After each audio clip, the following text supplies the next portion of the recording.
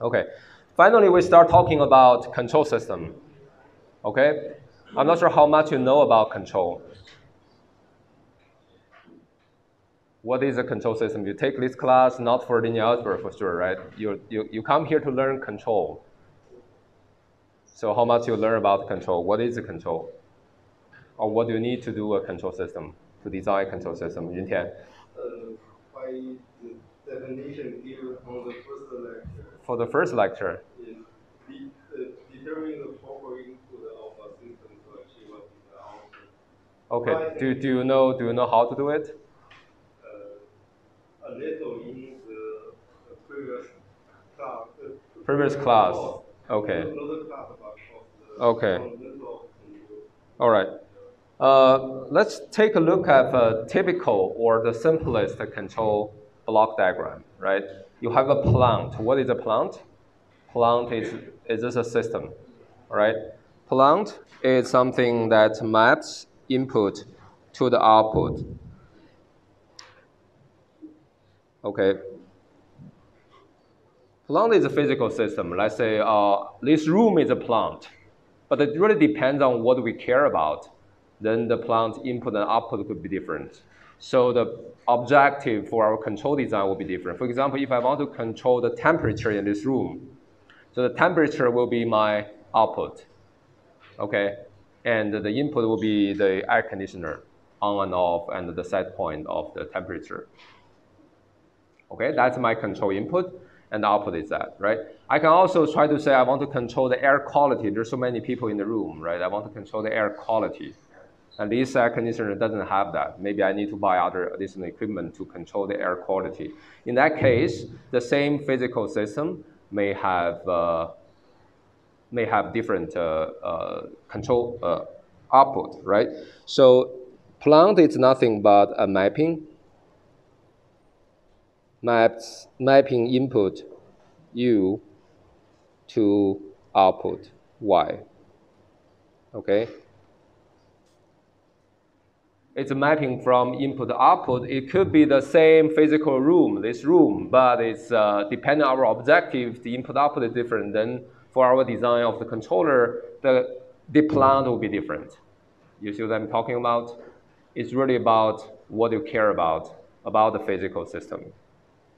Okay, when you design control, so given the input, you can control the output, or you can change or modify the output. So our goal for the controller is basically try to say what are the input I need to send to the plant so that I can have my desired output. The temperature, I think it's a little bit too hot here today. I want to cooler temperature, right? So I need to lower the set point, things like that. Okay, when you design control, the first step, what you need is a model, typically. Some people may argue with me, okay, Professor, I heard nowadays AI solves everything. I don't need a model or physical model. That's wrong, right? It's another way to represent the model. Okay, there's different ways to represent your understanding about the behavior of the plant you care about. If you know nothing about the system, all you can do is randomly guessing, right? So you have to know some knowledge about system. Okay, what kind of input lead to what kind of output, so that you can design a desired input. Okay, so the modeling is try to capture the prior information about the plant so that you can design the controller in a way that is more effective. Okay, the first thing I want to emphasize today is about modeling. Okay, and maybe next a few times about modeling. And the first thing I want to say is that model is different from the plant or the system. Okay, when you do simulations or whatever, so that plant is not the mathematical model you use to design your controller, is whatever the physical system it is. Okay, your model is your mathematical representation of the system, but it's not equal to the system. A famous saying is, all models are wrong, but some are useful. Suppose I want to control the temperature in this room. What do you think would be a good model? The temperature stays the same For the next time, then always the same. Okay. Yeah, always. So we can use physics, right? Thermodynamics. Did you learn those things? Or we can use, say, oh, I think it's a first order system.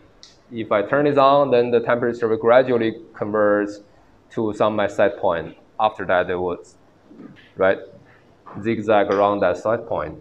Okay, that's the first order system. Some people may say, I think it's second order.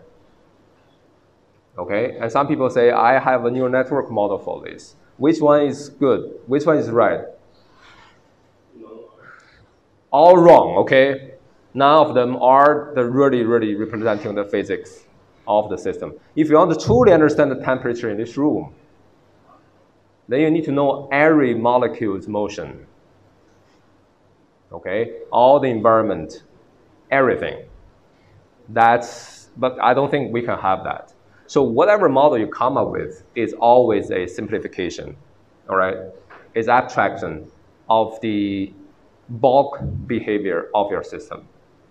It's not really the true system, right? So first order, second order, neural network, whatever that is, it doesn't matter. It's all wrong. But roughly capture what you need, that's the key, all right? So all models are wrong, some are useful. How to derive system model? First of all, two approaches in general. One is first principle. What do I mean by first principle? By physics, right? Physical laws. The physical law may be more general than just Newton's second law. It's more general than that, okay? It's basically describing or mathematical description of the underlying mechanism, underlying kind of principles behind your system. That's what I mean by physical law. I will give you examples. Sometimes there's no physics, quote unquote physics, but it's still first principle. You basically describe how the system evolved using your deep understanding about the underlying process. Another way is data-driven. That's more popular nowadays, but it's really something old, okay? It has been done for many years. Recently, just the deep learning, deep network has become more popular and enable a lot of more new technologies. But the idea of data-driven modeling is not new. This will be next time, next lecture. We are not going to talk about neural network, but basic system ID using data, collecting data, we will cover that using these squares, okay? Physical laws and system ID, that's next lecture. Basically, that's use input and output data pairs, okay, to construct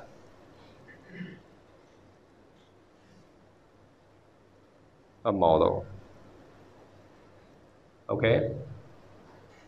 Roughly, you know, right? You collect, all of you have done some physics experiments in your high school or right? How do you measure the gravity constant? We have a slope. You have a slope, right? A small car, and it's connecting with a tape. And we have something called tape. Okay. Yeah. Yeah. Okay. So it seems that the experiment didn't change for 20 years. I did the same experiment when I was young. Okay. So anyway, so what you're doing essentially, you're collecting data, input, output, and to construct the parameter of the model. All right. So that's two purposes. This lecture, we talk about, in this lecture, physical laws. This is this lecture. And the key in this lecture is trying to introduce you the state space model, all right? And give you an example how to derive them from first principle. So then I'm going to ask, what do you think is a state space model? You learn this from your signal and systems undergraduate control engineering class. Not really. Control class. You learn state space model, right? So I'm going to explain that again to you a little bit, but hopefully it's slightly different. Okay. So first thing, you should know what is a static versus dynamical system. You're modeling, right? You model something. What is something? It's something, roughly, you can divide it according to different criteria. The most important thing is that we should distinguish for control system, okay? We should distinguish static system versus dynamic system. Can you tell me what's the difference? 静态系统，动态系统。The example I gave here is a static system, okay? By static, I mean there's no dynamics. Everything is immediate, instantaneous relationship between input-output, okay? So that's why I say UT completely or immediately determines YT. So if you tell me a UT, I immediately see the effect, okay? In simulators, or if you're familiar with MATLAB simulations, that calls direct feed-through, right? Your input directly impact output instantaneously, okay? So the example could be my favorite example, y equal to 2x, right? Sorry, this is u, right? So y equal to 2u. Okay, of course, the real system can be more nonlinear. It's called static nonlinearity. So the relation is static. If you give me something, I immediately see the effect. So in this case, if you want to design control, suppose you don't have disturbance, you don't have any uncertainty, there's nothing, then it's very simple. It's just inverting it, right? So you can have a controller. Suppose I have a yref. This is my controller. I don't need feedback anymore if I don't have any dynamics, I don't have any uncertainty. So feedback is needed only if you have uncertainty, disturbance. That's most important. And also when you're dealing with dynamical system, not static, okay? Static is easy to deal with. Suppose that's my mapping. This is my U, this is Y, right?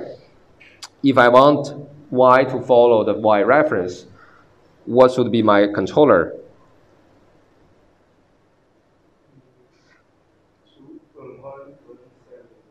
Will be my inverse of this mapping, right? So whatever that mapping is, this is a mapping. Maps, let's use a dot as a function. Because when I say a function, f of x is a dummy variable, okay? I can say f of z, f of u, f of I, whatever I can use, but really it defines its mapping from the domain of input to the domain of to the output range. So this is a mapping, maps input to output. The controller could be what? Phi inverse this mapping, right? In other words, u should be equal to phi inverse y ref, and the y equal to phi of u. You have phi of phi inverse of y ref. You have y ref immediately, perfectly, instantaneously, right? If everything is correct, everything is static. Very simple, right? So some people call this a control system. I would say yes, it's almost like using a calculator. That's AI machine. You can call it that way, but it doesn't really capture the essence of control system. All right?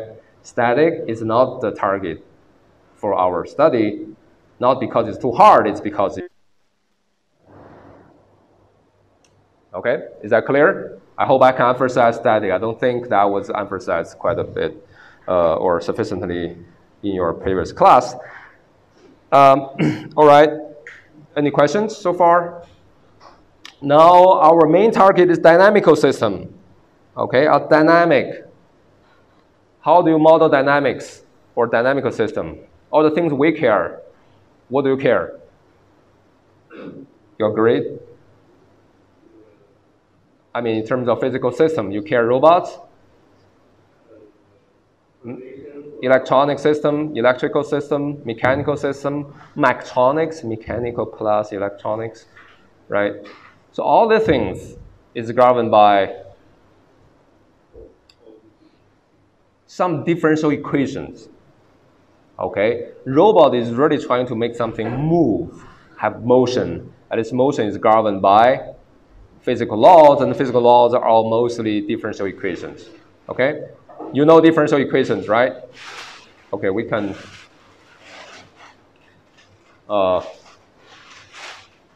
that's a lecture note. I think everyone 谁都不在电子上进行秀，不是特别需要的可以下课了再拿，好吧？就特别需要的就赶紧拿啊！打开了。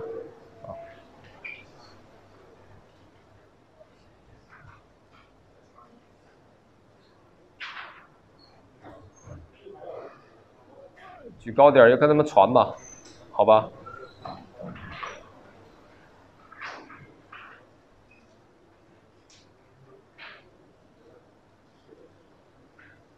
那边还有，你就直接传就行了。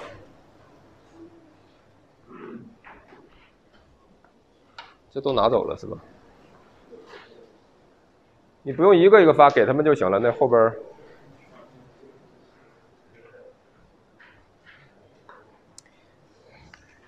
Okay, we should continue, by the way, I think.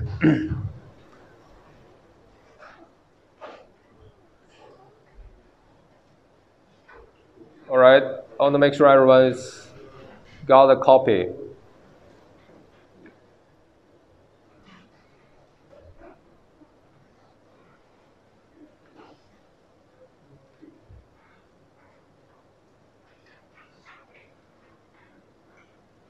你直接扔给他们就可以了。那谁，听不到我说话。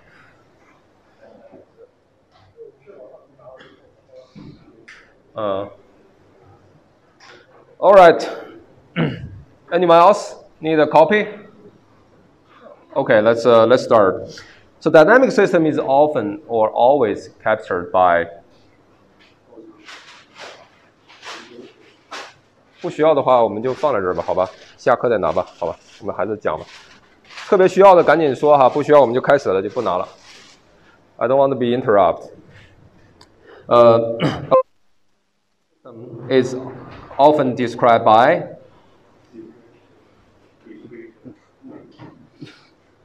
可以了，可以了，没事没事，你就放这儿就可以了，好吧 ？OK. Captured by differential equation, ordinary differential equation. So in this case, I hope you know what differential equation is, right? What is differential equation? Let's say I have y double dot plus 2y dot equal to negative e to the u. Okay, I could be nonlinear, okay, by the way, right? It may be a terrible dynamical system, but it's a dynamical system. It's described by a differential equation. And differential equation in this case, ut, the input at time t, do not immediately show up in the output, right? So I hope you heard of, not I hope, you must, okay? This is t, this is your yt. The step response, so when the system, step response may be like this, okay? Step response, what does step response mean? When the input is a step function, right? Start from time 0 is 0, but instantaneously jump to 1 and stay at 1. So the output is 1. But that 1 doesn't really, I mean, eventually the yt may convert to something non-zero, but that convergence takes time to happen, right? So the input do not see immediate relation or immediate effect on the output. It's different from static. Static, if you change this to 1, y is 2. Immediately, okay? Immediately, I hope you understand that term well enough. All right, so at time t0, let's say a generic time, may not be time 0, time t0, the output yt does not fully capture the system behavior. Okay, let me give you an example to illustrate that point. So suppose I have a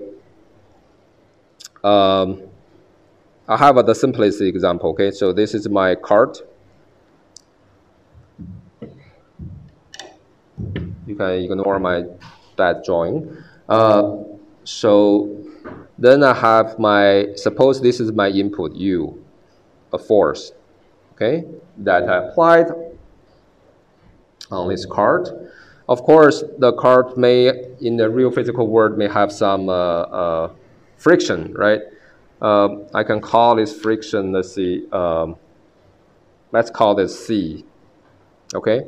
C, that's a friction.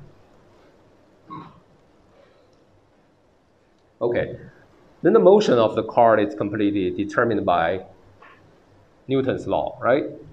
And it's too simple. It's embarrassing to write it down even, right? So if I call this, this is my cart's position, center of mass position, this is P. So the position will be P dot, the physical law describing the motion is MP double dot equal to U minus C, right?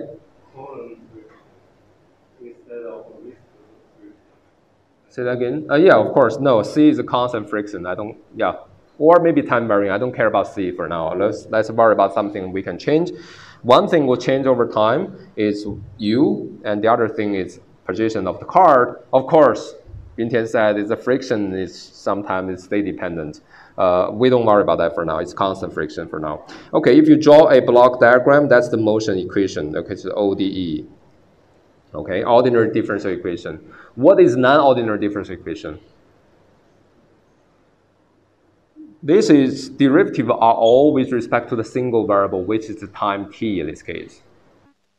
Partial differential equation is not ordinary anymore, right? You have partial with respect to t, partial with respect to x. So it's like a wave propagating in this room. That would be partial differential equation. It's not something we learn in this class, but it's something important as well. But I think for most engineering problems, we are good enough to just focus on ordinary differential equation. Okay, then I can have a block diagram view, right? This is my cart system, which is my plant, okay? And this is my output. Okay, that's Y. Y is my output, which is the position of the cart. Okay, and my input is the force applied to the cart. As simple as that. That's a block diagram plant. Okay, so in this case, you can see this. Maybe try to understand my sentence here. The output Y at time doesn't capture the entire system behavior. Why? This is my system, right? So the output, let me summarize my point, okay? Let's say output Y equal to P is the position of the cart, right? I would just simply say it's not enough for me to understand the system. Why? If I tell you the system, I tell you the cart is currently in this position, you somehow feel like something is missing, right? You need to know the velocity as well, right? Because it's not enough. If you mathematically or more rigorously, I wouldn't say mathematically for now, let's just intuitively, because let's say the same position may have different velocity. The car may be still in the motion, right? So it may have different future behavior, right? If you apply the same force, you have the same force, is this cart, but it's in 100 miles per hour versus it's zero velocity, then it's completely different. Its future behavior is completely different. So you didn't really get everything you need to evolve the system into the future. So the velocity, then the future behavior is different, okay? Future behavior is different.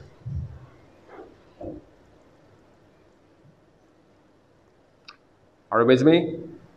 Just position is not enough. There's something inside the system that we need. Okay, so output is not enough. Something inside we need. Everything we need will be called a state. Okay, so then we should do you think what we need? We need velocity, we need position and velocity, p dot at time t0. If we know these two at time t0, everything in the future is completely determined by the future input. Of course, if you change input, the system behavior will change as well because the control system. Why we only need these two?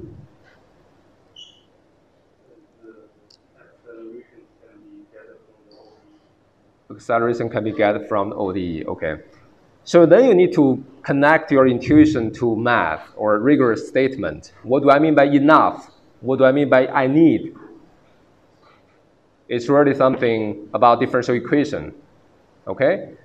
So what do I mean by the information I need? Is some information I need, then the system in the future is completely determined by the input and the state I need to know. In your differential equation class or calculus class, this is called initial condition, right?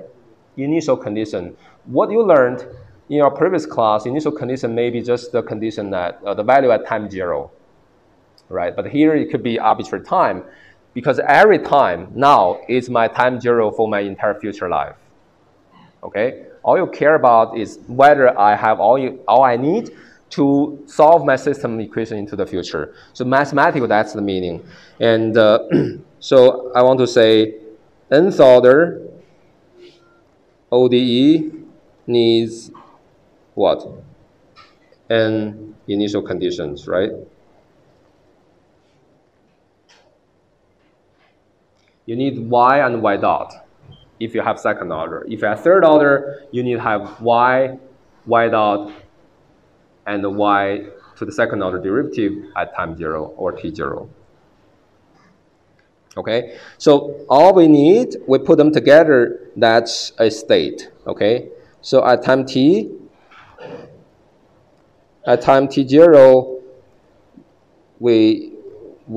all we need is we need, let's say we need p t0, p dot t0.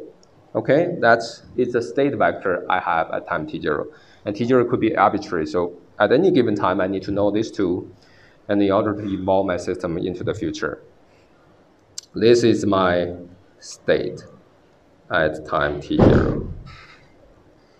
Okay, let me give you an example. So suppose I'm the control system you want to control, or I want to control myself, by the way. My location will be my current state. State is something separate future from the past. That's this bullet. Okay. What do I mean by that? It doesn't matter how I got here this morning. Do you care? My future behavior, if my behavior is just my location, my future behavior only depends on where I am now and how I'm going to move. How am I going to move in the future, right? The motion, how I'm going to move is my control. I can move here, move left, move right. That's fine. But it doesn't matter how I got here this morning. I could drive a car or bike. I forgot how I got here, by the way. So I can walk up here. I can take different paths. It doesn't matter. As long as I know I'm here, all my future behavior depends on my current position and my future control input, which is the motion I'm going to take. All right? So my location now will be my state. If keep that in mind, I don't need to memorize everything in the past. Okay, separate future from the past. Only keep this information. It's everything you need to evolve into the future. I hope I got enough. Okay, so if that's the state, like I call it a state vector. In this case, state will be two-dimensional, right? So let me use another bullet. So let's define xt equal to x1t, x2 of t. Okay, that's the two-dimensional state vector, which is equal to p, t, and p dot of t. All right, my x, the first coordinate of my state vector is the position, second coordinate is the velocity. As simple as that. All right, then I can specify what? X dot, the velocity, you can see take dot, you got what? You got p dot. P dot is x2, is x2 of t. And the x2 dot is what? Is p double dot. P double dot is what? Is u minus c. Okay? So this way, it turns out the first order of the state vector derivative completely capture everything I need about differential equation. And if I want to somehow give a preview of the state equation formula, this is nothing but a function of the state and input. Can you see that? It's a function of the state and the control input, of course. It depends on state and depends on input. Once these two are known, of course, the rest are all constants that are given ahead of time. So then I know my velocity, the state velocity. And if I keep my state, I know everything I need to evolve into the future, so I know both. Okay, now we have a state space form of my system model. It's nothing but turn a high order differential equation into a low order differential equation in vector. Okay, that's why linear algebra is so important in Rn. Okay, so let's jump a little bit to the most general definition. I hope you have enough intuition that I can throw some math to you now. So I have a differential equation, and I only have, I would say, only involve first order derivative, right? Derivative, but in Rn. Okay? In state space form, there's no second order derivative. You turn all the second order derivative into first order by introducing another dimension. Okay? There's no free lunch. Well, there's sometimes, but there's no free lunch. And the reason you can simplify, you can reduce the order of differential equations is because you increase the dimension of your state. Okay? Because second order system, then you need to know what? You need to know first orders and the zero orders initial condition. You need to know these two things. We just put them together as a state vector. Okay. In this form, we have state vector in Rn, and U could be arbitrary control input in Rm. So everything is multi-input, multi-output. And the Y is Rp. And F is so-called vector field. It's a mapping from, can you read this symbol that looks ugly? What does this mean? F semicolon Rn cross Rm. An arrow to the left, right, and Rn. What is it?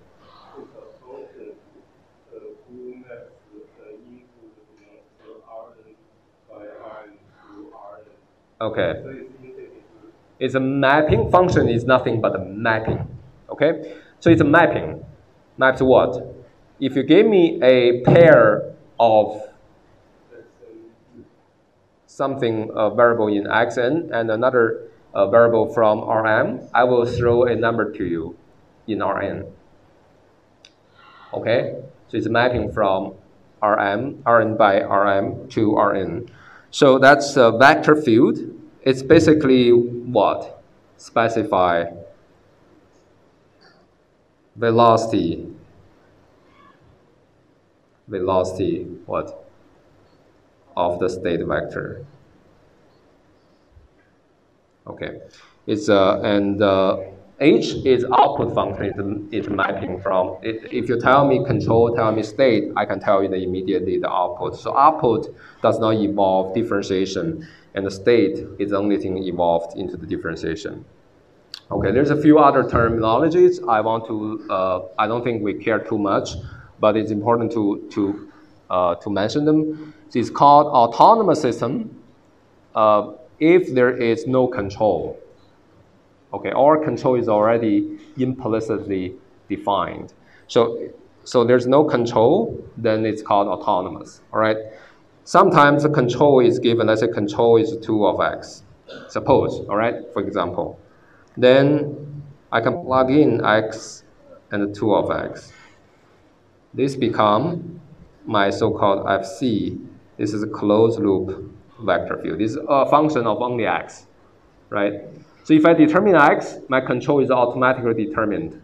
So the whole mapping is only a function of x. There's no control anymore, right? So it's a control. It's some autonomous system is by default, it's autonomous system. There's no control. It's like I throw a ball up here and this behavior in the future, I have no control. Gravity is my control, but I cannot modify it. So it won't be my control. But it's autonomous system, it's evolved on its own, okay? But sometimes I have a control, I can plug in my control law. It's like u equal to 2x, but you plug that in, the system become autonomous as well. So there's no other thing you need to design. That's a closed loop system. Okay, for autonomous system, x hat is called equilibrium, 平衡点. Okay, equilibrium if f of x hat equal to 0. What does this mean? Velocity is 0. Okay, you may say velocity is 0 doesn't mean it doesn't move. It means in the state space form, because there's no second order derivative at all. Okay, so let's give you some graphical illustration of the vector field. This is actually a, how to say, it's a pendulum. Actually, it's a pendulum model. Simply pendulum model. Everything, the mass and the length, everything is one. Okay, unit.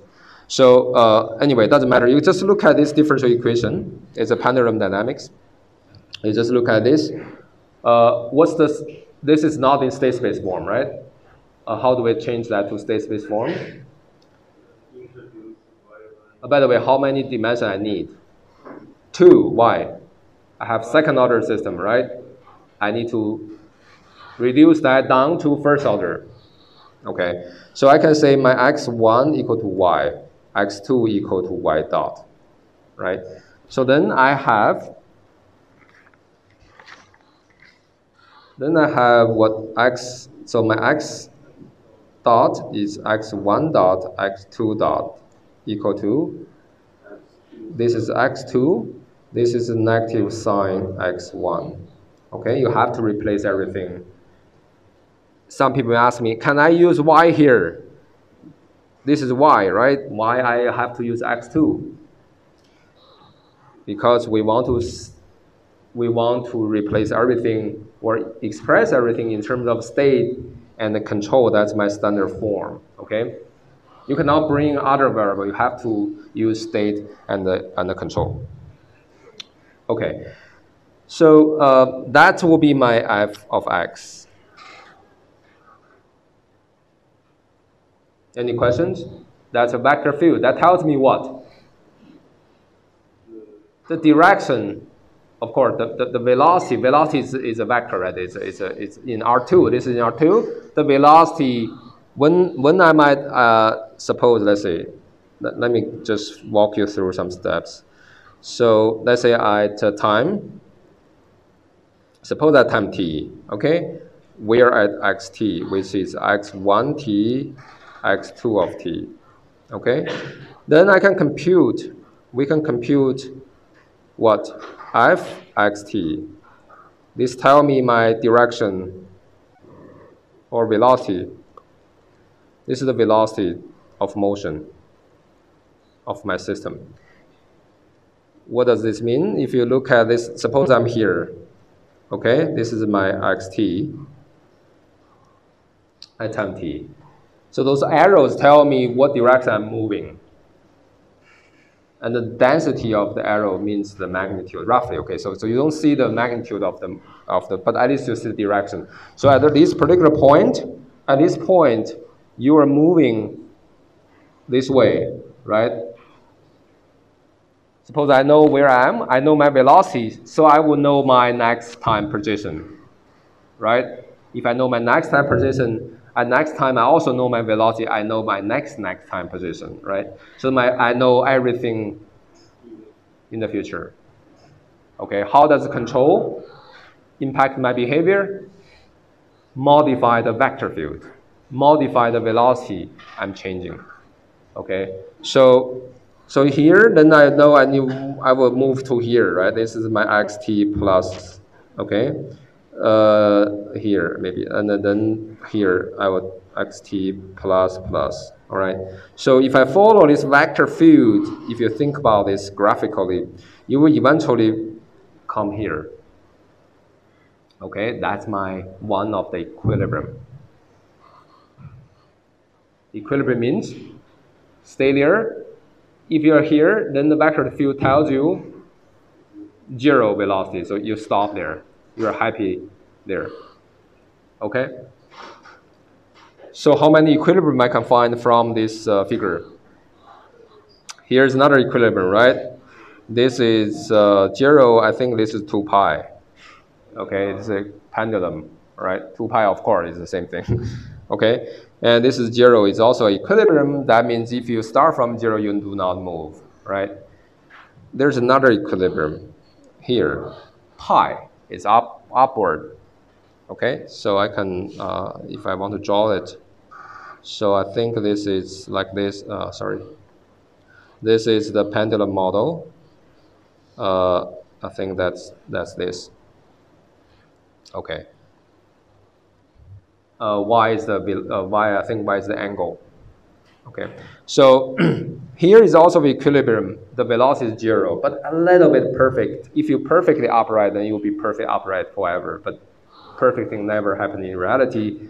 A little bit away from 0, you will drop. This is unstable equilibrium, but it's still a equilibrium. Okay, I don't think we need to worry about this too much. But all I want to illustrate to you is that by specifying the vector field, you specify everything of the system in Rn. Okay. So that's the state space model.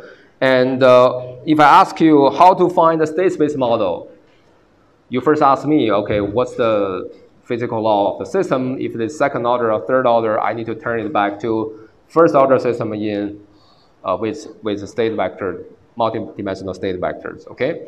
Then if I have a multi-dimensional state vector, I only have first order derivative. Then all the future behavior is determined completely by my current position in the state space. Okay. It would be very easy if we see more examples. The general discrete time state space model, and we focus, by the way, this class primarily in discrete time. Okay, and but it's simple. It just basically tells you your current position and the current control input that completely determines the next time. So this is now the vector field is directly it's called state update equation.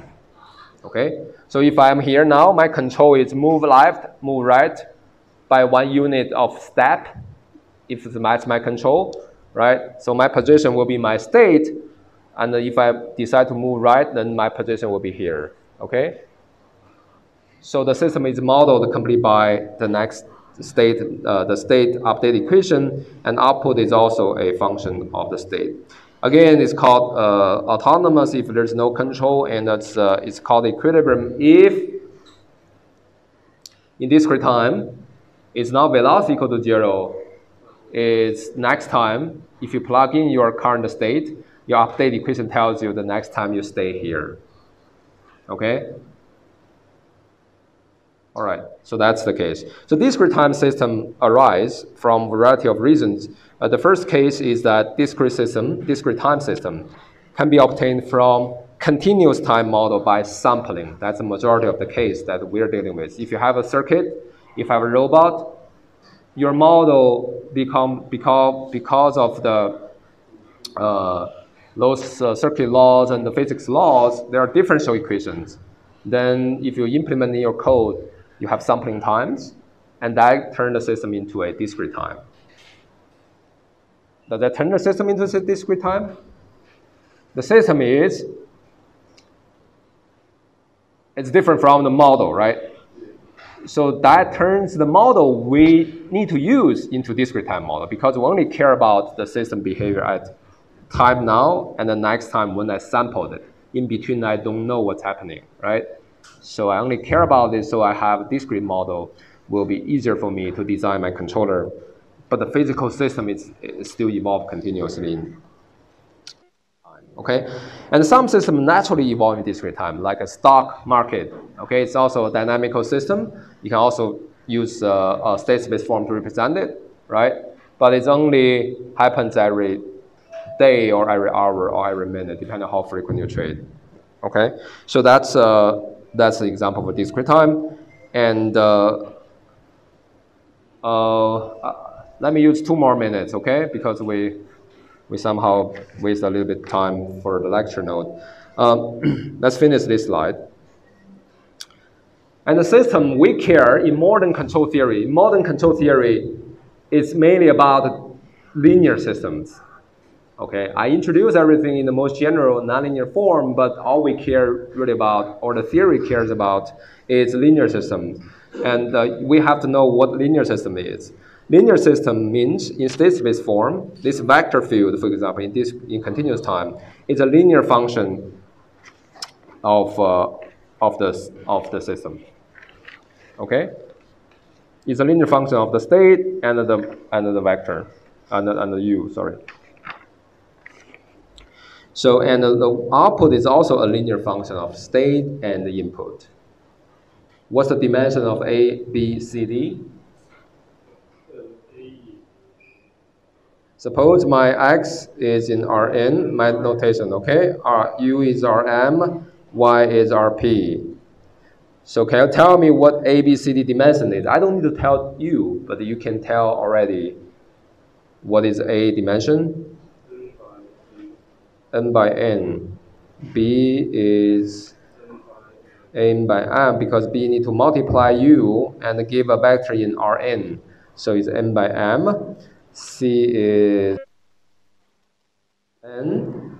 D is P by M. Okay? Everything in this class by default is a vector or matrix. Its dimension is clear from the context. Okay, I'm not going to babysitting you, tell you everything, the number, okay? You should be, I think that's information should be clear. Okay, and we are trying to learn modeling. What do I mean by model? Modeling means I want to find the model. In state space form, the model will be captured by these 2 functions, okay? Velocity field or vector field and the output function, y equal to h, u, and x.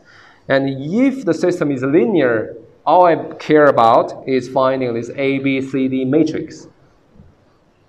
Okay, all I care about is to find this A, B, C, D matrix.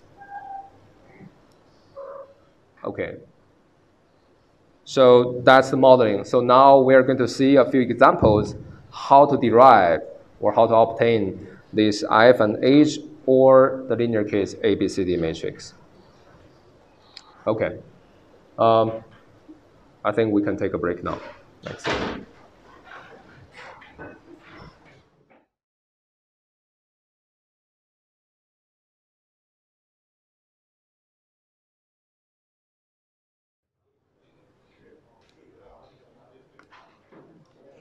Okay, I think it's very simple fact. For the state space model, I think it's pretty straightforward, but I emphasize quite a bit about the conceptual understanding. I don't think that's necessary. Once you see more examples, I think it should be clear. For example, the student asked me, for the example, I have the carb system. I have a second order system, right? P double dot equal to the force minus friction, and the output is my P, the position. This one, all I did so far, I mean, on that slide, is just say this one is equivalent to a first order system. First order in R2. This is the second order in R1.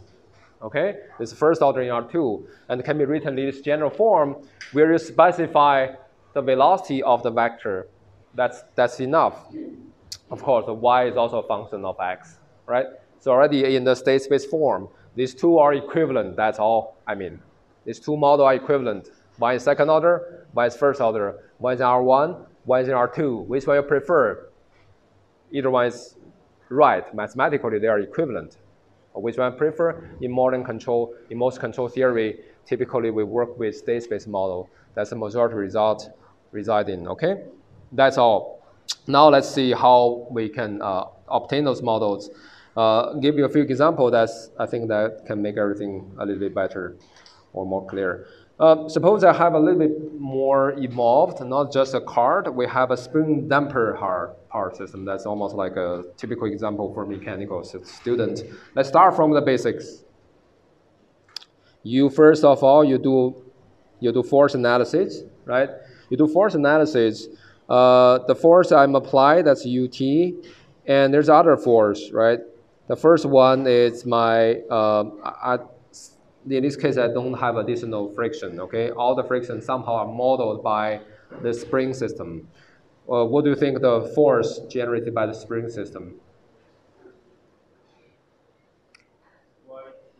First of all, K1 times, if this is Y, and initially you're at 0, K1 times Y will be the force. This spring, the first spring, this spring, can you see my mouth? This spring general force dragging this guy from moving towards the right direction, right? Okay, a larger Y will give you more force, and it's proportional to the displacement. And the second force is this K2, but K2 will be compressed if you move to the right, okay? A positive Y will have a negative force, is also the force to the left, okay? So the K2 is also here. Do you understand this one? Damper is ideally is proportional to the speed, the velocity of the motion, okay? That's ideal. So let's, I have another force.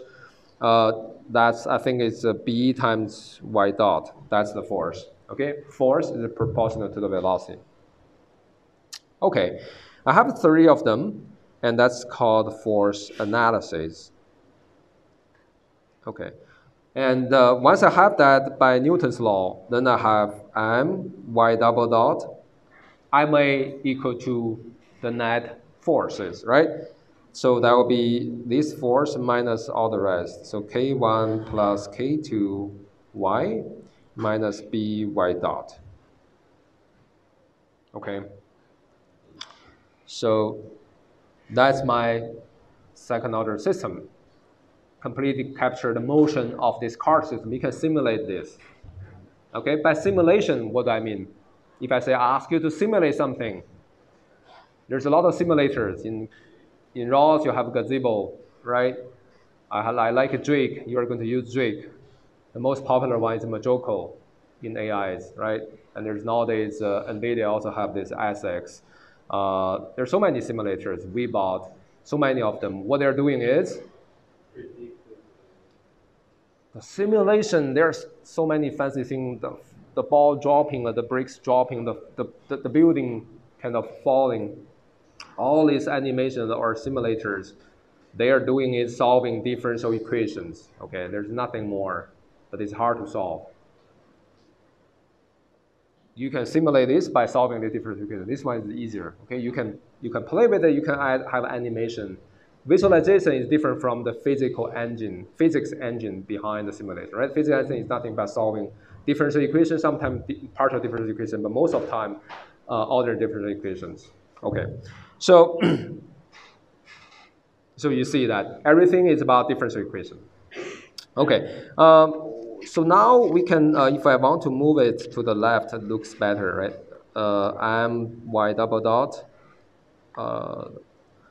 Y double dot plus K1 plus K2 Y. Sorry, I want to move this first order first. So that's B times Y dot plus K1 plus K2 Y equal to U. All right, that's my system. Okay. Is this in state space form? No, it's a second order system, okay? State space form means if you know the state, you know everything you need in the future. It's something separate future from past. If I know y, it doesn't do this. It's not my state. I have to know more than y, right? So what I need to know, state space model of example 1. The first thing I have a comment here, there's infinitely many. I can define many states. They are all equivalent. But in this example, let's do a simple case. So let's define x1t equal to y of t, the most straightforward one. x2t equal to y dot of t. What do I mean by there's infinitely many? I can say x1t equal to 2yt. Okay? I can say x2t equal to 3y dot t. Up to you. But that can also have an equivalent representation of the differential equation. You can think about this just changing unit. All right? You can select different unit. The number look different, but the essence of the physics is the same. Okay, so in this way, I have a two-dimensional state. So my state will be x1 and x2, right? Then what do I mean by find the state space model? I need to find something like x dot equal to f x u, y equal to h x u. I need to find this. Need to find f and h in this case. Okay. So then I take derivative of x dot. I got x1 dot t. I got x2 dot t. Okay. And I lose my, I don't know what happened. This one is, so x1 dot is, what is it? Is x2t, right? What about x2 dot? So let me, we need to divide by 1 over m, right? Divide by m, okay? So that's, then you have u minus by dot, right? Y dot is x2. I must replace, because it has to be a function of only state and the control. So it's x2 of t, and minus k1 plus k2 x1 of t. Okay, that's it. It's a function of state and control, right? I can do one step further. I'm going to ask you, is this a linear system? Yes. Really? It's a linear system? Yes. Whether it's a linear function of state and control. I can write it like this. Okay, so it's 0, 1 times x1 t, x2 of t, right? That's the first row. Okay, second one is, these two are related to state, right? They are linear, right? So what I have is, the first one is negative k1 plus k2 divided by m. Okay, this guy is negative b divided by m. Are you with me? This is okay, right? You should be able to say it the right way. Now I have something times u as well. What is it? This part is 0. Next part is 1 over m. Okay, I have find a linear mapping. The vector field is a linear function of the state vector and the control. In this case, control is just a scalar. This will be my A matrix. This is my B. This is my X vector. Of course, this is U. So AX plus BU, I find this particular form. And also, what about my output? My output is X1. Right? My output is X1. Is it linear? Yes. Of course, it's linear, but it's 1 times 0 1, 0 times x1, x2, right, plus 0 times u, right? So this is my C. This is my D. So I find A, B, C, D matrix to describe a linear system. I don't have to do it. Whenever I find this, I'm done. But in this case, it is a linear system, so I can find a further structured, more structured representation of the system with A, B, C, D matrix. Okay, any questions? Now let's look at another example. We have many examples. Hopefully we're going through. All the examples are simple, relies only on high school, maybe middle school physics, right? And all we need is that. So I don't think we need too much more. Okay, so this is the soft landing of a lunar module. It's basically like a rocket, right? How the rocket works. Inverted pendulum.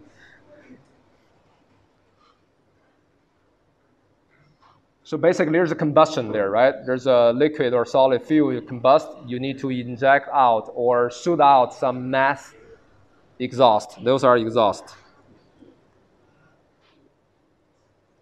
Okay, basically exhaust and then generate force, counteract the force, you are being propelling upward. Okay, so in this case, the thrust equal to, here I have a constant K, so equal to K times dm dt.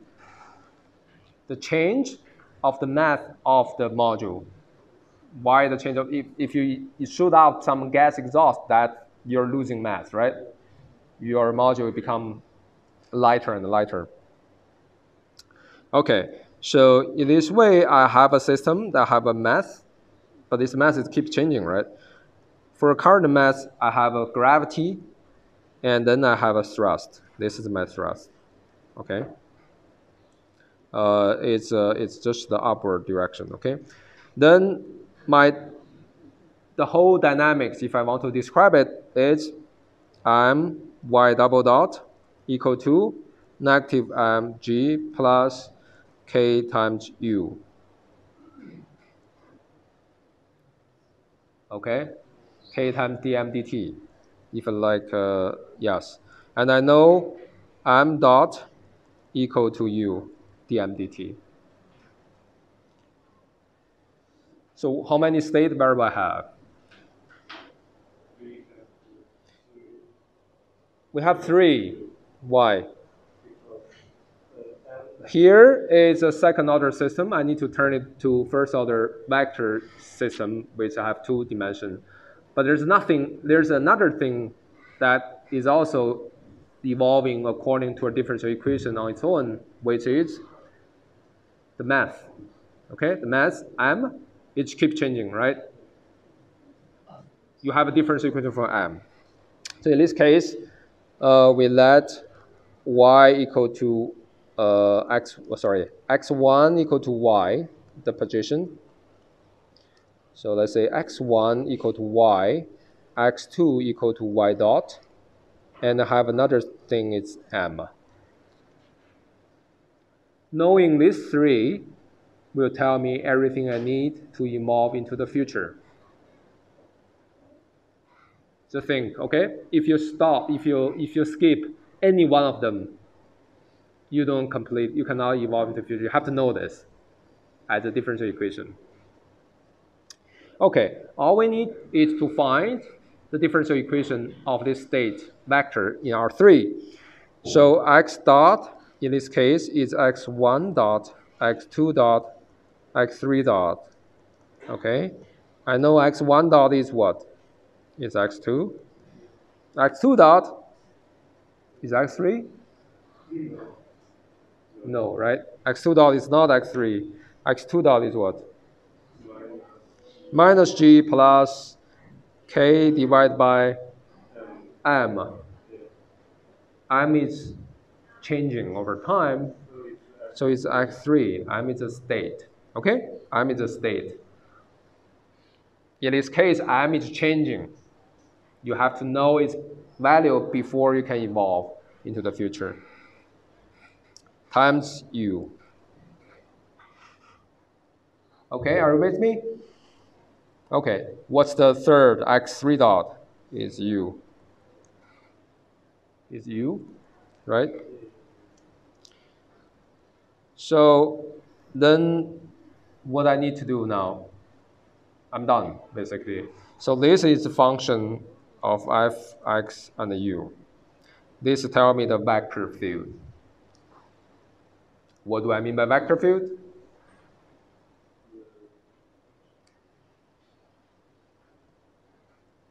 So give me a state of the current position, current velocity, and current mass. Okay? This function is a vector valued function. Okay? This function tells me the instantaneous direction I need to move. The system will evolve. Okay? Then you know what's the next time. You instantaneously need to know, you already know how to evolve in the future. And let me spend some time. This will be x1, xu, f2, xu. Sometimes I write like this, x and u. Because f is a mapping from the x space cross u space to the x dot space. So I'm just giving a simple test. What is this function? What is f3x and u? What's the third coordinate or component of f?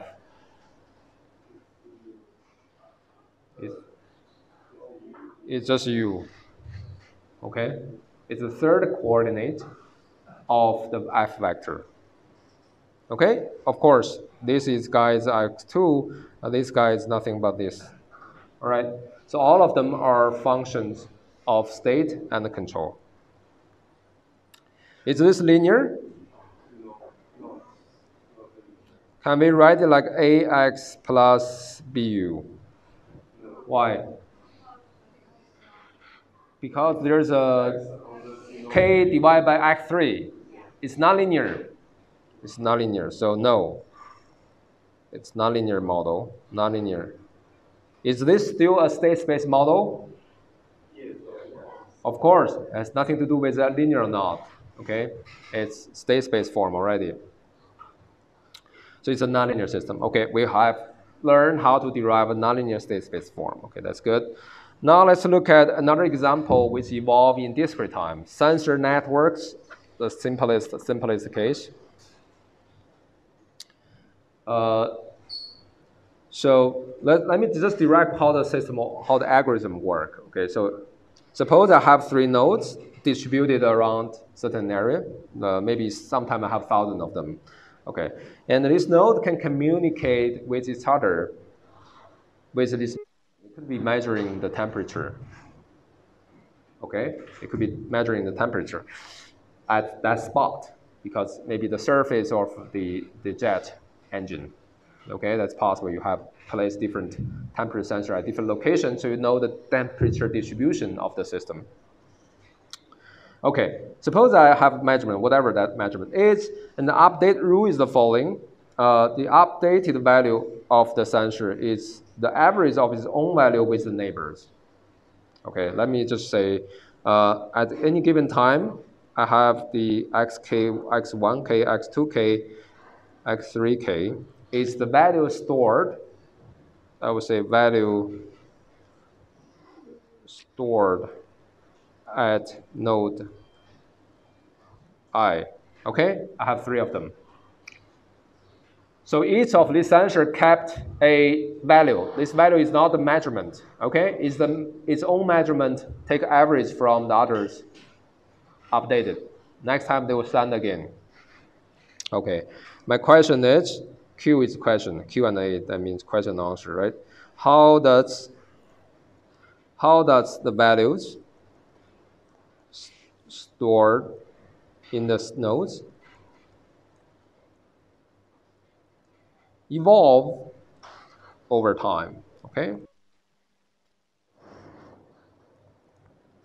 You design an algorithm, okay? Your algorithm is that, okay, this sensor, you use whatever STM32 or whatever, you program it. Whenever I receive from my neighbor, You can only receive information from your neighbor, suppose. Okay, neighbor, I will say my measurement plus the neighbor divided by 2 will be my value. Okay, I keep updating this value. You have an algorithm. The algorithm is not, I mean, to analyze this algorithm, you need control theory. To implement this, you need computer science, or at least you need to know coding, right?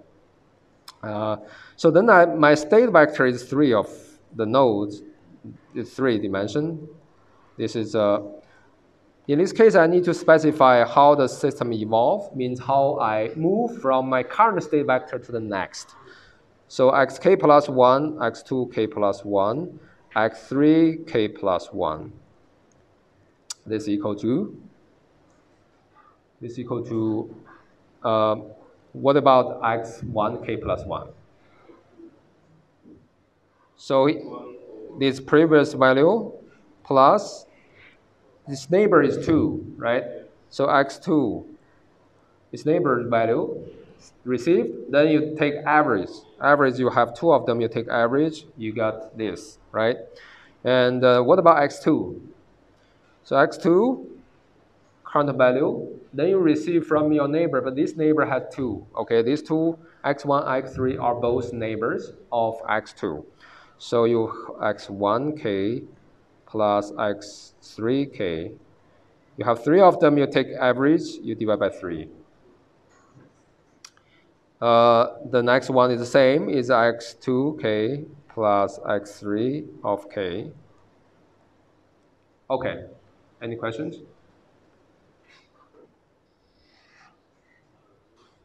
So I'm describing some algorithm implementation, the whole process, the value stored at the sensor keep evolving, changing over time, okay? And we want to analyze how the thing's going to evolve. What I got is this is also a state space function because you specify, there's no control here, but it's still a state space model, okay? All you need is, given the current state, you need to know how to determine the next state. That's already a state space model. What would be not a state space model that you are trying to describe? You may have something xk plus 2 plus xk minus 100. This is also called difference equation. It's higher order difference equation. 差分方程，对吧？微分方程就对应差分方程 discrete time, right? So high order difference equation, you need to turn it to first order equation in vector space, okay? So in this case, I want to say this is a linear system, okay? Can you see it?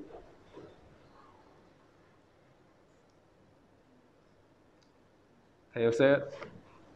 Okay, so what I need to find out? I need to find the A matrix times the state. There's no control, right? X1, X2, X3. Can you fill up the blank here? What is the first row? 1/2, 1/2, 0.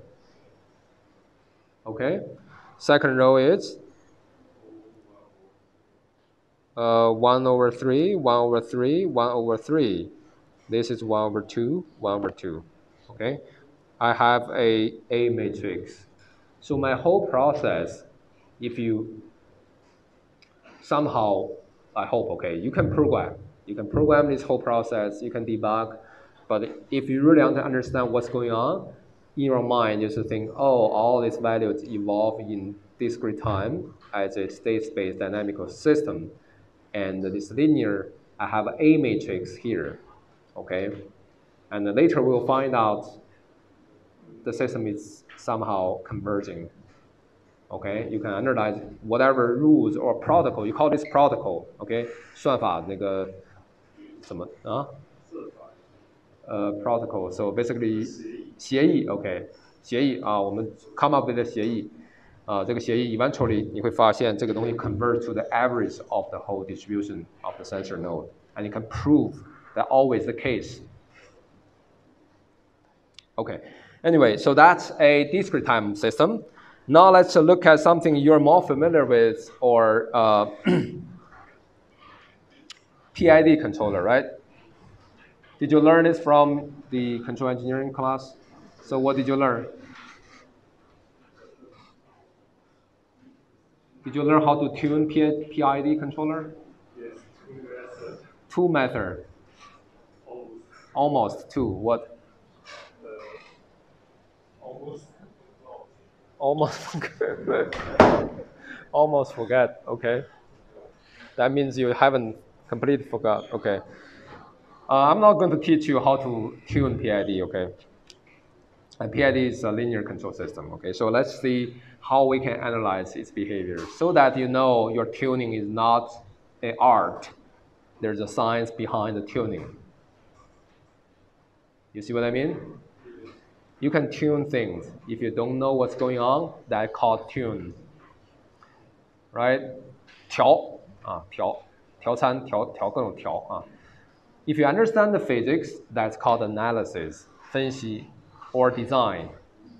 Okay? I hope you are more analysis and design, less tuning, hopefully. But sometimes you have to, as an engineer, you have to do some tuning. Let's say this spring damper system as well, but now let's say we have a PID control system. Let's call this is my plant, okay? This is my plant. So the dynamics of my system is the following. The dynamics is theta, this is the error.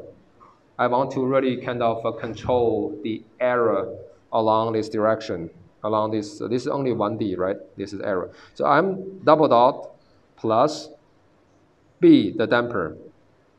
See the E dot. I'm going to skip the force analysis part, I think.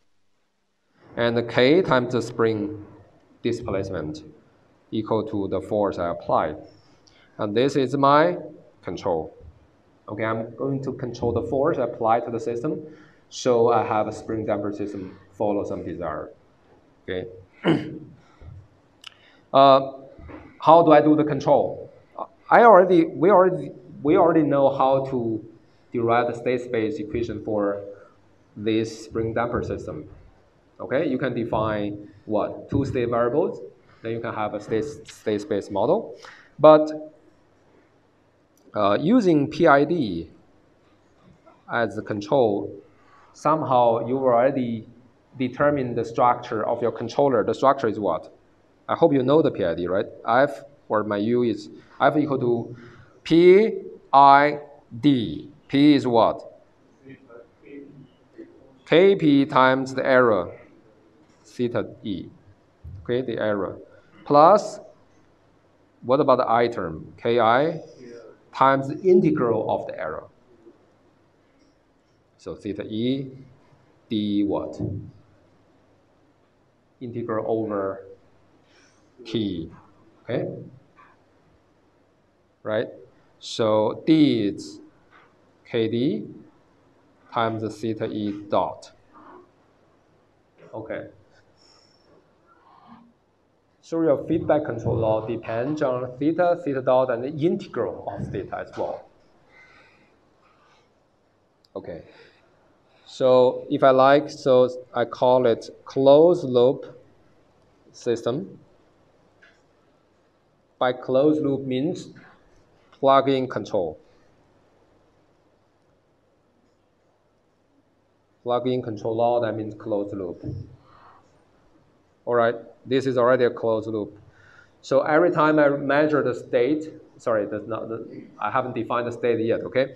Every time I measure the output theta E, then I have a rule or a law to determine my control, okay?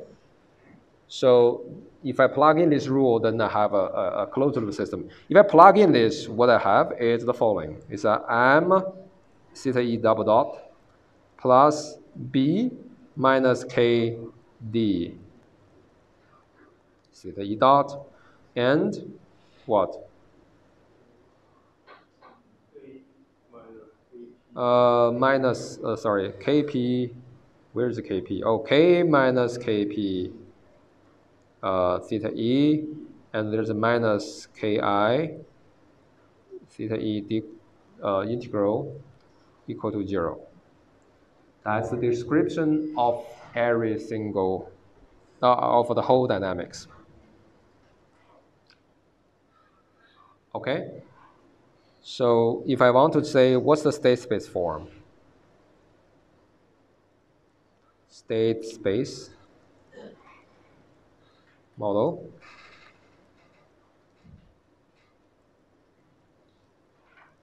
What is the state space model in this case? How many states I need? I have second order differential equation, right? Why I need a 3? I have an integral. That's not derivative. We can first simply change theta here. Okay, all right. So, okay. Okay. All right, let's do state space form. We need 3 state variables. Okay. In this case, let me direct tell you the answer. You will find it out easily. So x1, let's call it theta e dt. That's my x1. My x2 is theta e. So, right? And x3 is theta e dot. Are you with me? Can I define like this? Okay, I can define like this. Then, if I take derivatives of the state variables, x dot equal to x1 dot, x2 dot, x3 dot.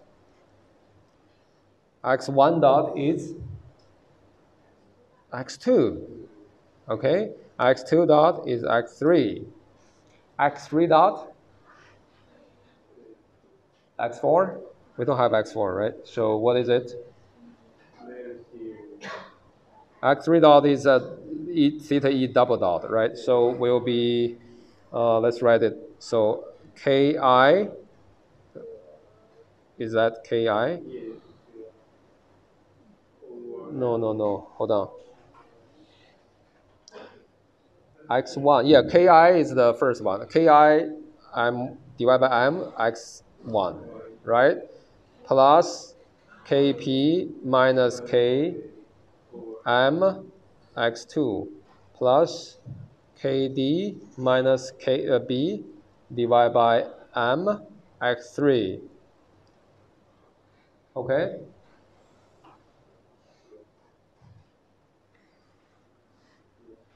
Right?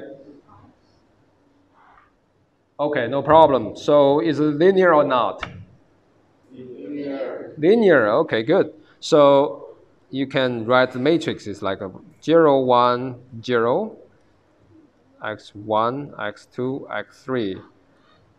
This 0, 0, 1, this is a ki divided by m, kp minus k divided by m, kd minus b divided by m. Okay, I have my beautiful A matrix.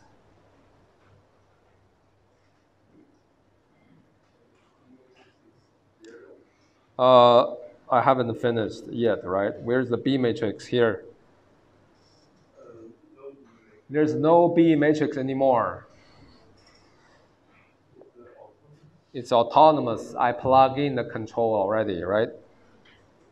So if I turn this guy into a state space form, I will have a B matrix, okay, that has a control. But now I don't have a control. I plug in my control. Is like I can say this is x dot equal to f x u. Then if I plug in my control, suppose my control is a law, is g of x. If I plug in, that will be my x dot equal to fx g of x. Okay, it's only a function of x. So now what I'm doing now is a closed loop dynamics, right? Only a function of x. If I give me x, there's nothing I need to determine anymore. There's no control I need to determine anymore because the control, the way I determine my control is already specified. system is a linear system. For linear system, we're going to learn how to analyze stability, whether it's converge or not, converge to what and how fast, and those things to help you tune or design your Ki, Kp. You don't need to tune anymore. If you want to design the system, you can just design it, okay? We're going to learn how to design it later in this class, but now it's about modeling. Any other questions? No B in this case? Okay. If you don't, let's jump to the next one. We know state space model now, the definitions and the examples, okay? I'm not teaching you physics. I'm not teaching you how to describe your own system. I hope that's enough for you to know the essence of state space. State is separate future from past. You need to turn high order differential equation or difference equation into low order, first order differential equation, difference equation in Rn, in vector space, okay? Now let's see how do the state space form model can you transfer or relate it to other model you know before, okay? For example, the first one is two, right? The continuous time and discrete time. And how to move back and forth between these two types of systems. That's important because sometimes you know the differential equation to start. And then when you design controller, you only apply your control at discrete time. All of that time may be small, maybe 1 millisecond or 2. But it's still, you only apply your control at the discrete time. So you need, to design controller, you need a discrete time model. Okay. How to find a continuous time, how to find a discrete time model from a continuous time model? That's very, very simple. It's based on simple differential equation. It's called Euler forward rule, right? And there's many, many rules. When you solve differential equation, oftentimes you also discretize it. Let's say from your calculus, if you still remember, I hope so, from calculus 101. I know, roughly I know, so given any function g of t, the derivative means what?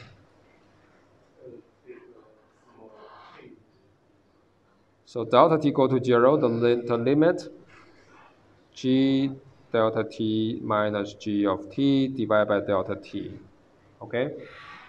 The rate of change. Does this g need to be scalar or could be vector? Either way is fine, as long as I can take this minus, okay, subtraction. If this is well-defined, this is well-defined, the limit is well-defined. Whenever the limit is well-defined, then this is fine, okay? It could be R2, R3, G could be in R2, R3, that means a vector direction, okay? Let's say for small enough delta t, what I have is g dot of t will be approximately what? This guy, right? Small enough t, then it's close to the limit, right? Limit is t goes to 0, but if t is small enough, I don't have to have an exact 0 thing, maybe tiny, 1 millisecond or even one. It's less than a millisecond is also better.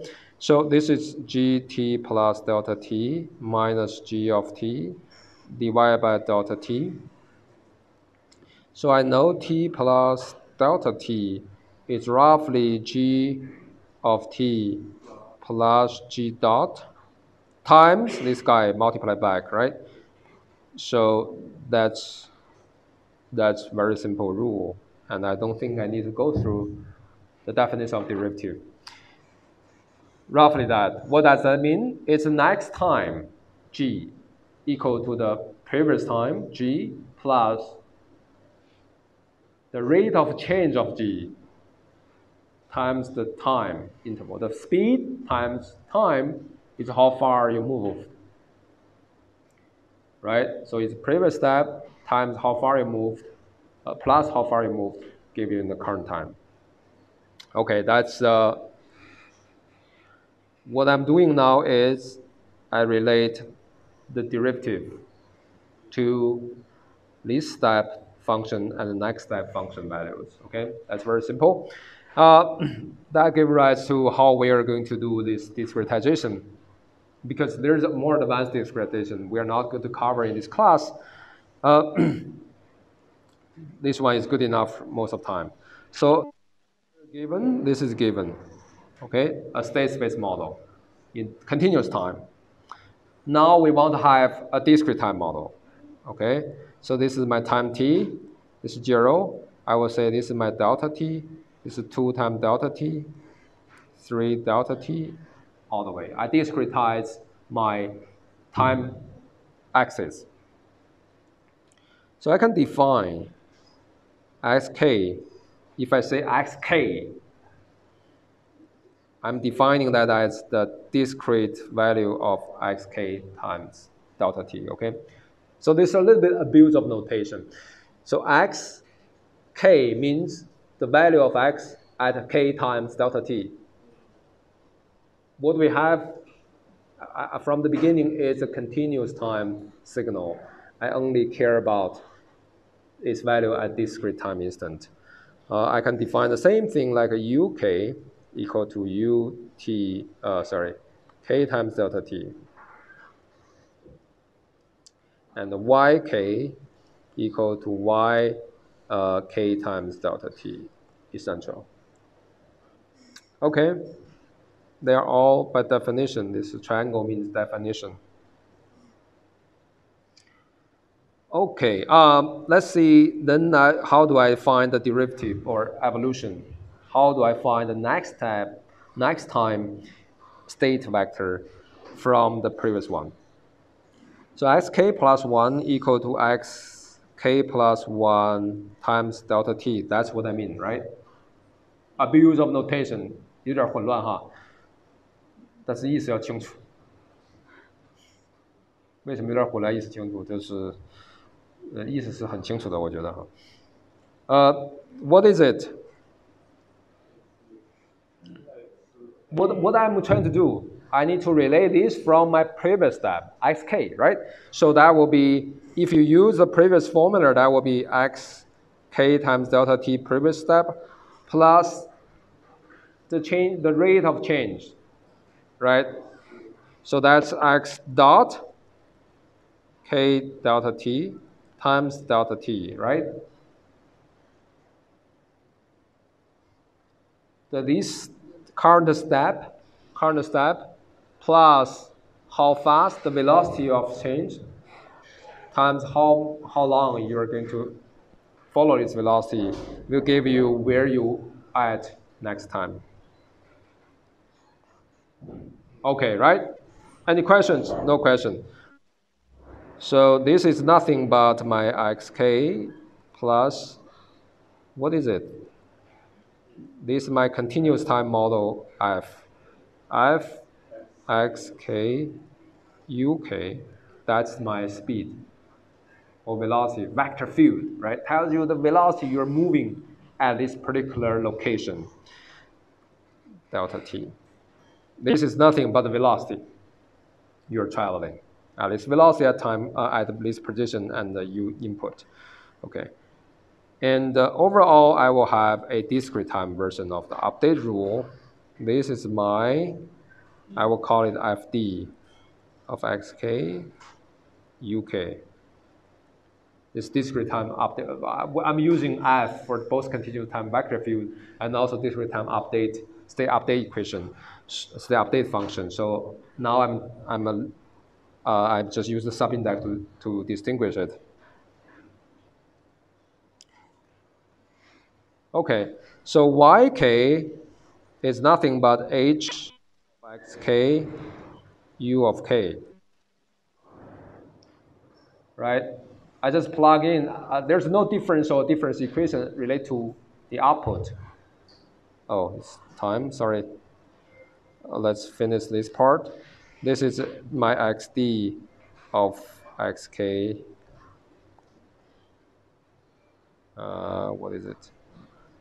And u of k. Nothing changed. hd equal to h. Are the same function. So I have my discrete time model is fd xk uk, very simple. Yk equal to hd xk uk. So I'm given h and f in continuous time. Now I obtain fd and hd in discrete time. That's a discretization. Okay, if you control my, let's say, my quadruped in my lab, okay, so that model is continuous time. You discretize it. It's just using my, I think just using this simple one. Okay, it's good enough. You have discrete time model, then you can design your controller. Any questions, by the way? It's hard to see. Yes.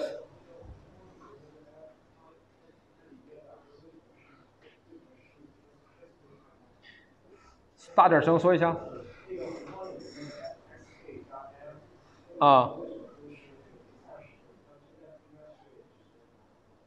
f 是一个 function，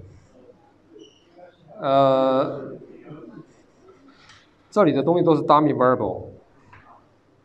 他问的应该是同方里的 f 为什么是离散时间，但我觉得你理解错，同方里的 f 这个是连续时间的 f， 这个 fd 呢是离散时间的 f。OK，so 它俩之间的关系是这样，你这个数带进去的是什么数都可以的，就是在 time k 也是连续时间 OK， 就是 x 的值在连续时间 k times delta t 时间的这个值你要带进去。OK， 你不要纠结这个是 fxu 还是 fxk uk 还是 f of z and p, it doesn't matter. You plug in two numbers. The number you plug in is the current state value and the current input. This is just, if you plug in this f without d, okay, this f is just the velocity, instantaneous velocity. This is a continuous notion, right? But the velocity times delta t tells you how far you move from your previous step. Okay, I think with a little bit exercise later, you'll find it out. Okay.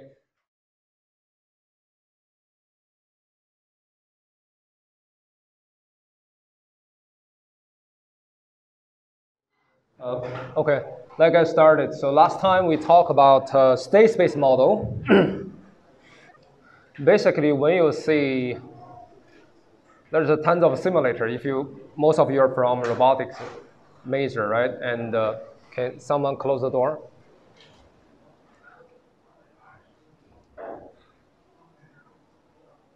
I'm not sure what kind of a simulator have you used before. There's a most popular one, the Majoko, and if you use ROS, you use Gazebo, right? And no matter what simulator, there's a VBot and also VRAP, right? There's tons of different simulators. All of them are doing the same thing, as I mentioned. They're solving differential equations. It's just as the number of objects in the environment become large, and the interaction between objects become complicated, like there's colliding, and the differential equation associated with those kind of behaviors much more difficult to solve. Okay, so so all the simulators basically are solving differential equations, especially nonlinear ordinary differential equations. And we were talking about last time about the key thing I want to remind you is we are dealing with dynamic systems, right? Not static. Can you tell me the difference between dynamic and static? You?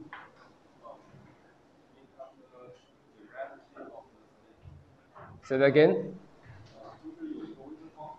有个微分方程描述的 OK. So dynamic systems are typically modeled by differential equation, and static is just a mapping. static mapping. If you give input, output immediately show up, right? For dynamical system, it's differential equation, so it has time for the system to evolve over time. And solving differential equations, differential equation is just a mathematical model of your system, okay? At least in this class. And you have learned differential equation before in your calculus or in other class, but we emphasize a kind of I would say standard way to view differential equation that is easier for us to design controller with the state space model. Okay, we don't want to deal with high order differential equation. Okay, because knowing why, like in this system, second order, knowing why doesn't tell you everything about the system. You have to know why dot. Okay, so we have to introduce additional things. So y and y dot together gives you a complete picture of the overall status or state of your system. Okay, so we introduce the state. The main purpose is transform high order system into first order system. So we're dealing first order system. The only compromise we have to take is that we're dealing with not scalar variables, we're dealing vector variables now, okay? Instead of dealing with high order differential equation in R1, we are dealing with first order system, very simple, but in Rn. That's why we practice a lot of linear algebra, because we're dealing with Rn space. Okay, they're equivalent, the description of the system. All right, I hope you can remember that. And also one thing I want you to always remember is the state is the information needed for future evolution. It separates future from the past.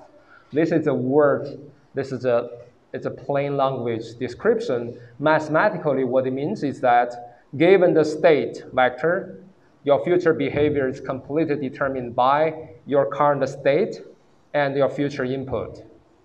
It does not depend on the past history of your system. Okay, as an example, if I'm standing here, it doesn't matter how I got here today, right? My future location just depends on where I am now and how I'm going to move in the future. That's it, okay? That mathematically just means giving x and the future input, you can completely determine your future behavior. Okay, that's the purpose of state. Okay, there's continuous time, discrete time, and they're almost the same. It's just one is evolved using derivative speed. The other one evolved due to what? The delta change, right? Or directly specify the next time step state vectors. And when the system is linear, then we have a ABCD matrix. So means the F function, the vector field or the state update function is a linear function of the state and the control. Okay, that's basically everything we learned. And we also do several examples last time, including the PID controller description using state space model. All right. I think last time we stopped roughly here, right? From continuous time to discrete time. So in this class, we learn everything through discrete time. We can almost equivalently present almost everything in continuous time, but we just choose to do discrete time. But sometimes our circuit, our spring damper system or mechanical system, they are described by differential equations. We want to discretize it over time. So we use what typically Euler is enough, okay? Euler differential equation. And last time we were here, right? We derived a general form how to obtain the discrete state update equation from the continuous time vector field. This F and FD are different. Okay, so let's take a further look. If we focus only on this linear system, and we can have a more useful formula. Okay, let's say using the previous nonlinear result. Okay, if I have, this is our F, X and U, right? This is our H, X and U. That's our vector field and output equation. Okay, so we can use our previous step stuff. So what does this mean? Basically, it's very simple. It means the next time step xk plus 1 equal to current time xk plus the change. The change is the velocity times the time interval. If you're traveling along certain velocity, think about moving in the vector in Rn or R2, you're traveling with some velocity, vector field velocity, right? And times delta t, that's the change you're going to incur during this time interval. Then the next time step, xk plus 1 is completely determined. And so that's very simple now. It's xk plus 1 equal to xk plus what? What's the velocity? Huh? It's just fxu, right? It's a, c, the continuous time, times x at time k. Xk is x at time k. Time k means the k time steps, right? It's a k is time, discrete time. And the bc times current time uk. That's my velocity, vector field, velocity, current velocity I'm having, and times delta t, right? So the velocity time interval gives you the change you're going to make during this time interval, okay? And if you group some terms, what terms are the same? xk and xk here. And so that I have xk plus this. This is identity plus ac times delta t, xk. Okay? And this is bc times delta t. This is uk.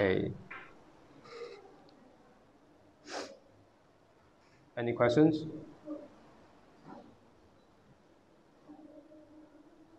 All right, I hope that's fine. And we call this one my AD, discrete time A matrices, okay? This is my B of D, okay?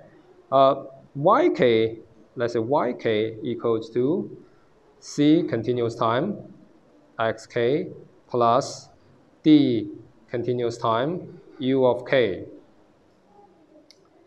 YT equal to AC, CC, XT, DC, UT. So this relation does not involve any differentiation, right? It's a static relation. It's a static relation. We don't need to do Euler difference approximation, okay? It's the same. It holds for all the t, including t equal to k times delta t, right? So that's why you have this exactly. I don't think I need to do anything to discretize it. These two are the same. And this will be my CD. This is my D of D. Okay.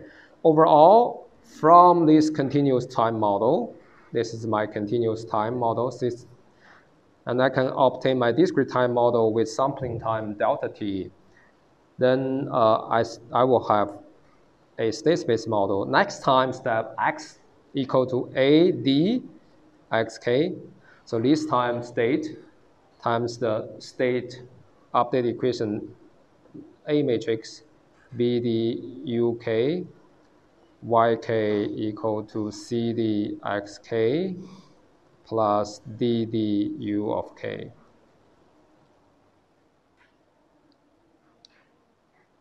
All right. I think sometimes, I mean, this is very simple, but sometimes some people don't get it in class. That's fine. With one exercise after class, you will get it pretty easily, I think. You finish this slide? Okay, I'm going to upload all the slides. If you miss certain part, I think that's fine.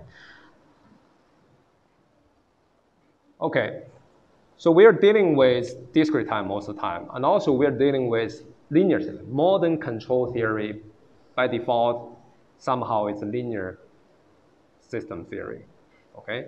And it's not nonlinear. If a nonlinear class, it will be called nonlinear analysis or nonlinear control. So, but the majority of the system model is, or majority of the system we're interested in, including most of the robotic system, is nonlinear.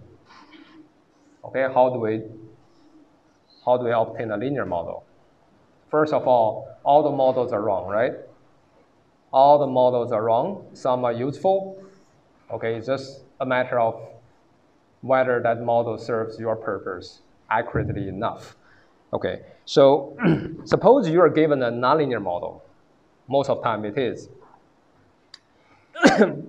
You need to find a linear model. How do we do it?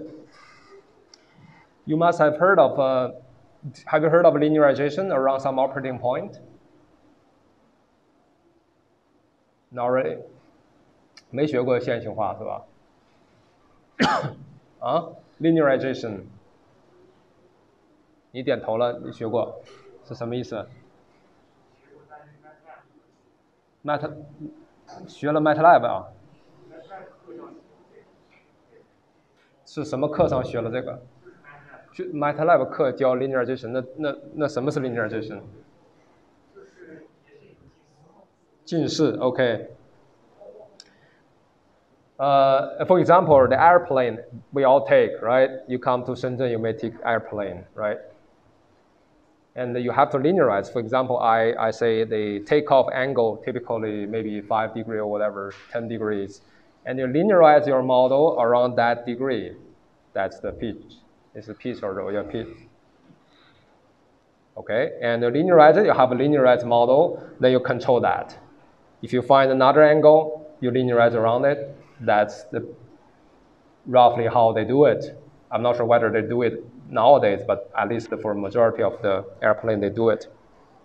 Okay, so let's see how we are going to do linearization. Now let's see, let's directly think about discrete time model, okay? It's equivalent the same for nonlinear, continuous time. So given the model, xk plus 1 equal to f, and f may not be linear. If it is linear, we don't need to do anything.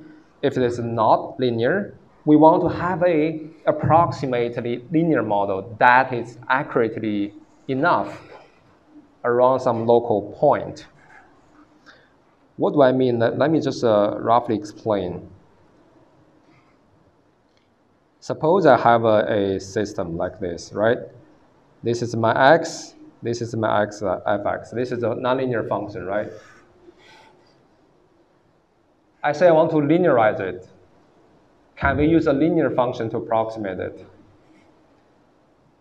It's not linear. It's not possible to globally find a linear mapping to approximate it. But if you tell me, okay, that's my takeoff angle I want to have, all right, 10 degrees. So locally around here, I think depending on how much you zoom in, right, locally it's flat. Okay, it's flat, almost linear. So it's like this. Okay, the closer you are to the point, the more linear it is, because Taylor expansion, right? Your fx can be equal to fx0 plus fx0 prime x minus x0 plus high order terms, right? High order terms. You all remember this, right? All the engineering students take calculus to remember Taylor expansion and they use it for their entire life. That's the basic you have to know, right? What does this mean? That means locally delta f. I would directly say delta f. Delta f is the change of the function value is locally approximately equal to the derivative times the change of x, right? And infinitesimally, 我不知道怎么翻译 ，infinitesimal 是吗？绝对无穷小哈，无穷小。Infinitesimally, you change around x0, and the velocity, the derivative is just the ratio between the value of the function change divided by the x changes. All right. So is this a linear relation? Okay, this is a linear relation now. Okay, it's not nonlinear anymore, but it holds only around that operating point. Okay, so for linearization, whenever someone asks you to do linearization, the first question you should ask is, where is the operating point? where is the linearization point I'm going to linearize my system around. Okay, so typically you are given this and also an operating point.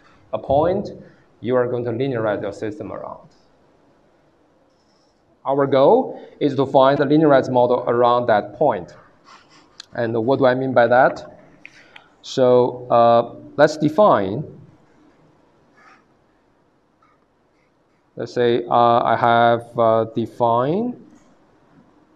I have a delta x is x minus x hat. X hat is my linearization point. And my delta u is u minus u hat. Your control also need to deviate a little bit from your operating point control. Okay?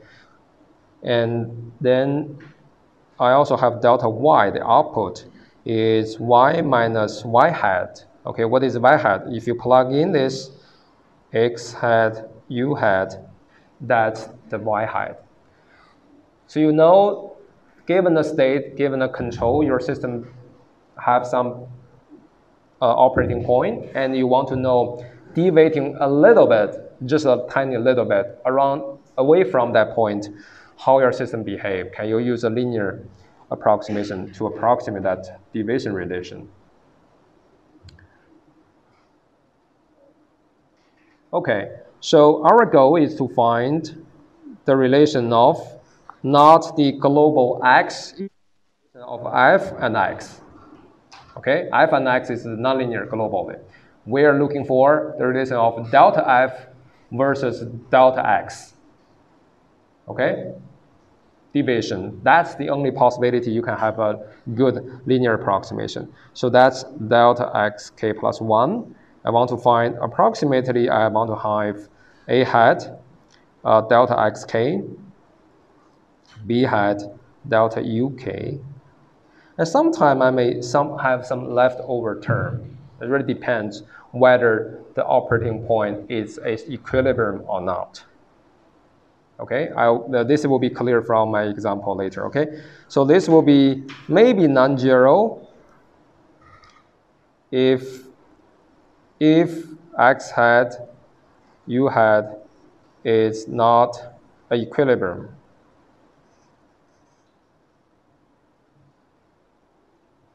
Okay, we briefly mentioned what equilibrium really means, right? Equilibrium means you plug in this into your state update, your state remain at the same location. It doesn't change anymore, okay? It doesn't matter, you don't have to worry about this. Anyway, we're trying to find this kind of relation. Having a term here is fine. It's just a line. It's like a line passing through the origin versus a line not passing through the origin. Both are line. Okay. The key to do this is the same as this, Taylor expansion, right? You can just use Taylor expansion. Maybe technical challenge, I wouldn't call it challenge. Something that you may not be familiar with is, I think you should be familiar with, by the way, but you may forgot, is the multivariate Taylor expansion or Jacobian definition. Okay, let's recall what it is. Have you heard about Jacobian? If you take robotics, you definitely have heard of Jacobian. The same thing. Okay, it's the same thing. Jacobian matrix of a multivariable function. A function maps from Rn to Rm.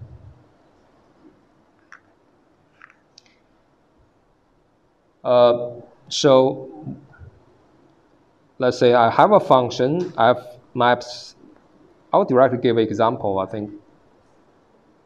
Jacobian, let me define it first. Let's say I have a function, f maps R3 to R2. Okay, it's a function of 3 variables, right? And the function value is in R2. You need to know what's the domain and what's the range, okay? The function takes a vector in R3 and throw out or maps to a vector in R2. Okay, so if you write this function, it will look like this. I have 1, let's call it z1, z2, z3. I have 2, z1, z2, z3. If you like to write every component out, that's the case. This is a vector in R2, right? And it takes in x, z1, z2, z3 in R3, maps it. But we can just write it like this. It doesn't matter, okay? It's a shorthand notation for this. And that's the definition is what? Jacobian. Jacobian is defined as partial f, partial z. It's a matrix, partial f I, partial z of j. It's a M by N matrix. Okay, so J's element, how to say? Let me, is M, I will say, let me define this way, sorry. So it's partial F, partial Z, this is a matrix, right? The ith row, J's column is partial Fi, partial Z of J.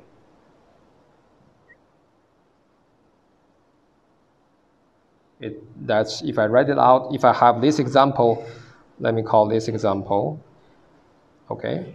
In this example, partial F, partial Z is how many rows?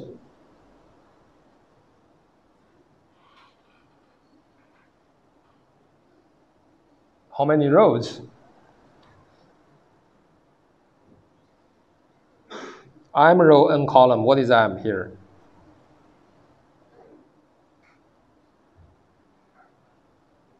What is M? 2. Oh, 3. M is 3. 2. Okay. Yeah, 2. I see someone like this. You can speak out. Okay. 你可以说2. Okay, 2. 好吧。M is 2. 好。M is 2. N is what? 3. But pattern recognition. 3, 3, 2, 2. Right? I mean. Okay, so it's nothing but F1, partial X, Z1, partial F1, partial Z2, partial F1, partial Z3. Have you learned this? I think you should, right? And partial F2, partial Z1, partial F2, partial Z2, partial F2, partial Z3. That's a Jacobian,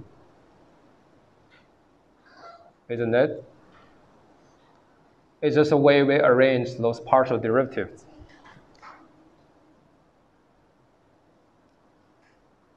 And what does this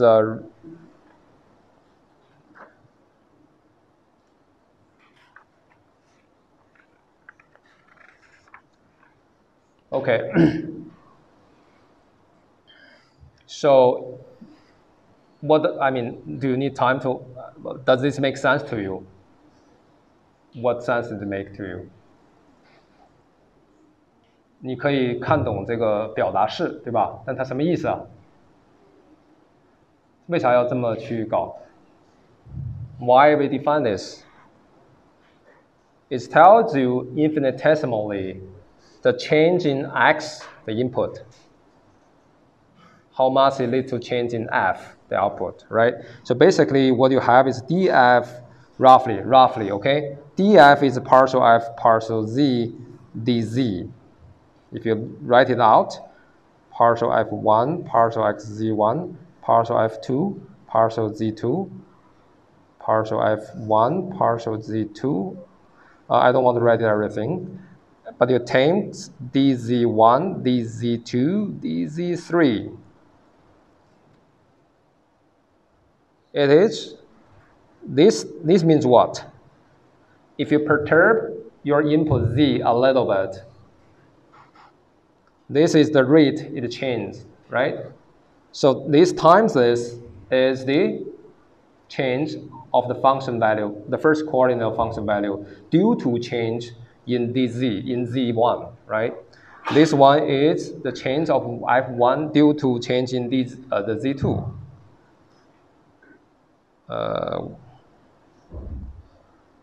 Right?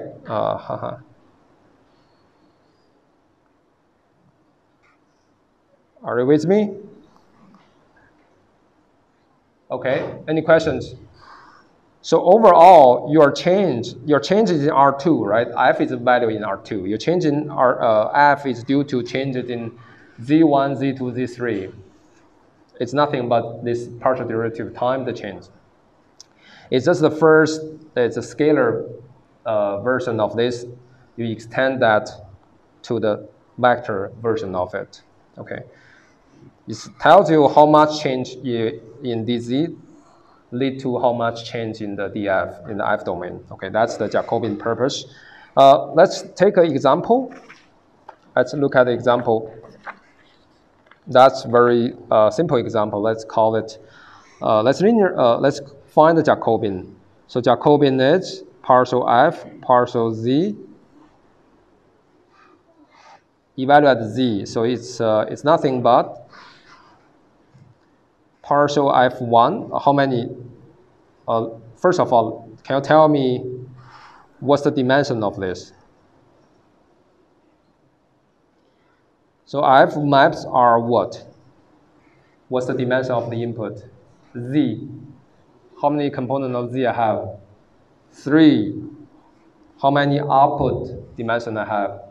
2. Oh, it's the same example almost. So R3 to R2. So the matrix will be 3 by 2, 2 by 3 in this case. Okay? So I have, this will be my F1, okay, of Z. And Z has Z1, Z2, Z3. So this will be partial F1, partial Z1. What is it? Let me directly write it down. What is it? It's 2, right? What about partial F1, partial Z2? E to the Z2. Okay. What about partial F1, partial Z3? 0, yeah. Oh, whenever I give a numerical example, you guys can speak out more. Okay, that's amazing. Okay. Okay, partial F2, partial. Let's say partial F2, partial Z1, 0. Okay. Then you are better than me. Okay. Partial F2, partial Z2, minus 1 divided by Z2 squared. Okay. And 3 is 1 over Z3. Okay. It's a function of the state as well. It's a function of the input variable as well. We need to evaluate this as Z hat, which is 1, 2, 3. Okay. If you plug in that, this is 2, doesn't change. And this is e to the 2. This is 0, 0. And what we have is negative 1 divided by 4 and 1/3. Okay?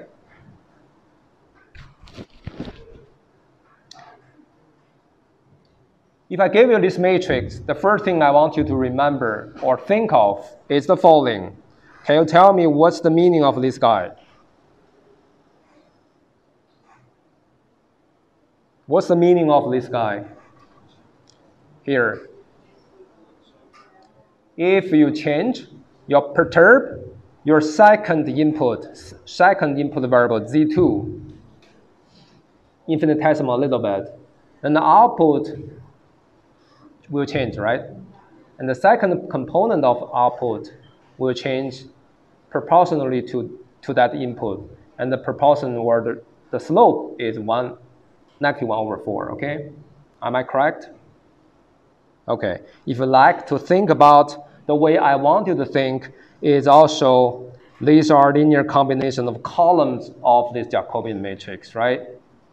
So your input dimension change will cause your output vector change, okay? So there are linear combinations of this. So a little bit change of this, the whole function value will be changing, and that rate is the second column of this. So each component has a meaning. I hope you know the meaning, not just a number.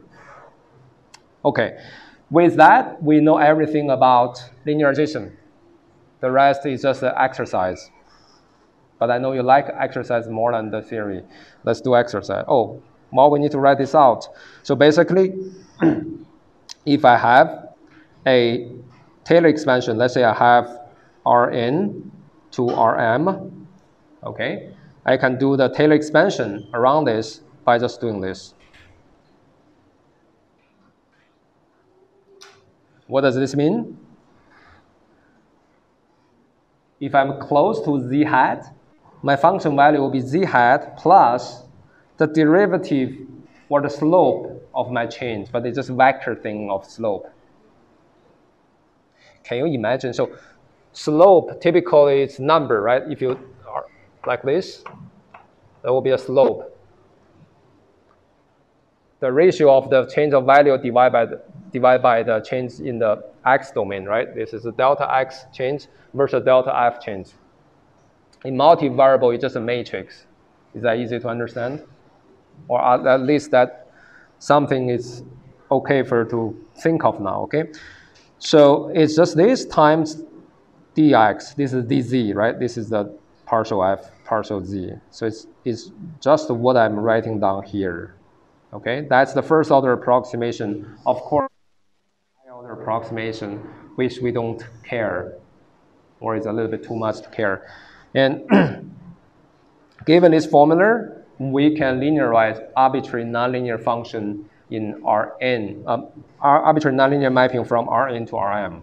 Okay, and using that, we can obtain roughly approximation of the nonlinear equation. Let's look at example, another example.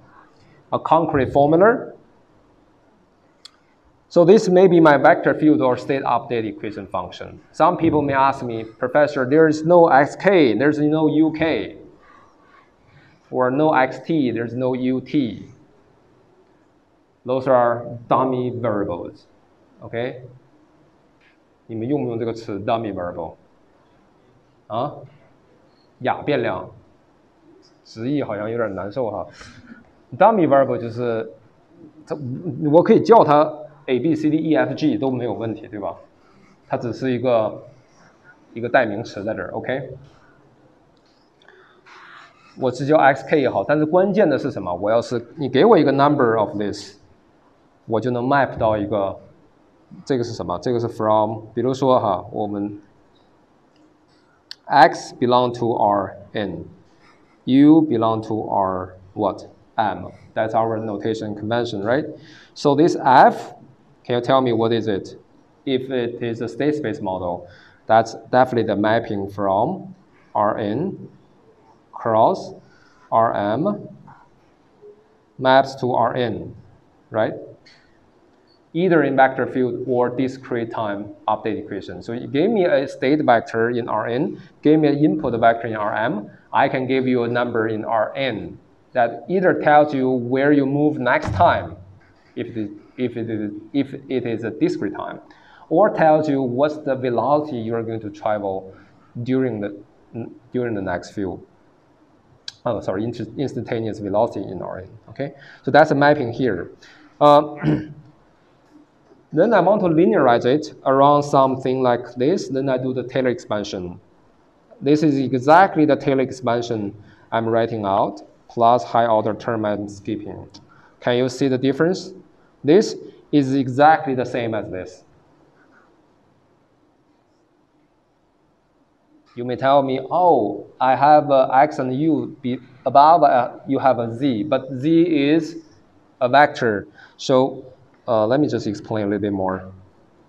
For example, I can call z here is x and u in Rn plus m. Okay? I can stack them together, doesn't matter, it's still a vector. Okay? So, so my function here is nothing but fz. Can you see that? I can arbitrarily call certain part of my state a particular name. So z hat is nothing but x hat, u hat. Okay? And fxu is just fz because these two are the same. It's a function of xu, is a function of z. They are equivalent. Okay? It's just the way I arrange them. And the plus f x hat u hat, sorry. So that's equal to the Taylor expansion will be, you just plug in that Taylor expansion, this Taylor expansion, okay? f z hat. F z hat is just f x hat u hat plus partial f partial z, okay? But I can group them like a partial f partial x and a partial f partial u. Delta x delta u, okay, plus higher order terms. If you still don't see it, let me just if you say partial f partial z, you will have what? You will have partial f 1, okay, partial f1 partial z1. This is a partial f2 partial z1 all the way, right? The second column will be partial f1 partial z2, okay? Eventually we'll have partial f1 partial zn, okay? Later we'll have partial f1 partial zn plus 1 all the way to partial f1 partial zn plus m, because our z is n plus m. So this part, you are doing partial f1 partial x. z1 is nothing but x1, okay? You are doing just the same thing, like this is nothing but partial f partial x. This is nothing but partial f partial u. So I group them together, I put a bigger matrix. It's just, I call certain part of matrix, that way it's fine, okay? So essentially, this is my dz. If I write it out, it will be this, okay? I think that's good enough for most of you. I spent too much time and space here. Let's say I apply this to my state space model, okay? I apply to the state space model.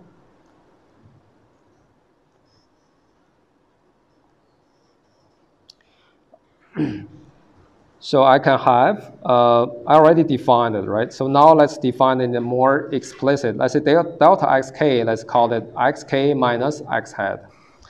Delta uk is uk minus u hat. It's just at any given time, your deviation from the operating point, okay? You only care about how much you deviate from it, the difference, okay? And now, based on this definition, what do you think my delta sk hat? By definition will be xk plus 1 minus this, all right? What I'm trying to find is a relation between this and this, okay? The delta at the current time and the delta at the next time, how do they relate? I don't think I have space, but let's try. Let's see. I can say delta xk plus 1 equal to, or by definition is this, right? By definition is this. So it's xk plus 1 minus x hat. So xk plus 1 is f xk uk. That's my state update equation. I want to relate to previous time step, so I have to use f to trace back to the last time. Are you with me? Minus x hat, right? This is fine. Now we want to do linearization, okay? So this is approximate, I expand this, right? Taylor expansion of this nonlinear function around this guy. So I'll have f x hat, f x hat u hat. That's my operating point plus the change. If I'm a wave, if I'm here, x hat, u hat, I don't have any change. If I'm away from this operating point, my function value will be different. The difference is guaranteed by the slope, the vector value slope, the matrix slope times the deviation, which is partial f, partial x, evaluate at what? X equal to x hat, u equal to u hat. Function this times that plus partial f partial u evaluate at x equal to x hat, u equal to u hat times delta u. Okay, that's my Taylor expansion already. Of course, plus, sorry, there's one more term I have to minus this guy. So minus x hat. So overall, I have, by definition, I call this guy my A hat, I call this guy my B hat. This is a matrix, right? This is n by n matrix, this is n by m matrix. So overall, I have this is equal to A hat times delta x k. Oh, sorry, this is k, this is k. And plus B hat delta uk. That's these two terms, and also you need to minus this guy. So minus x hat.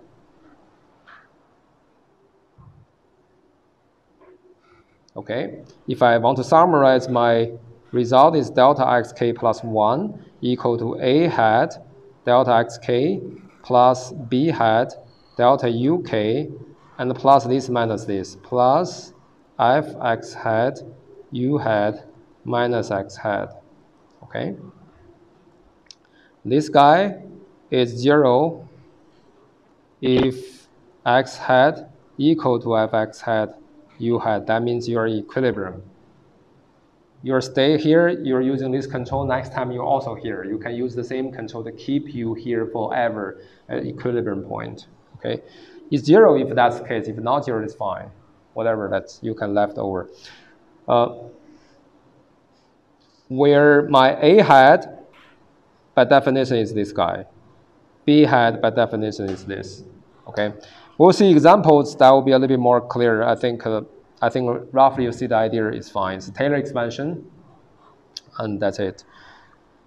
For here, for the output equation, it's easier because we don't have a differential equation or difference equation. So delta yk equal to yk minus y hat, right? Our definition of y hat is h x hat u hat. All right. So what I have now is yk is h of xk uk. By definition, that's the case, right? Minus h x hat u hat. You see that? This is already, you do Taylor expansion here, you got this, let me write this Taylor expansion. This is Taylor expansion is around x hat u hat plus partial h partial x times xk delta partial h partial u delta uk, okay, plus high order term I don't want to use. And this is minus h hat u hat. You see these two things got crossed out. All right, so what essentially I have is these two terms. I call this guy my C hat, this guy my D hat. Any questions?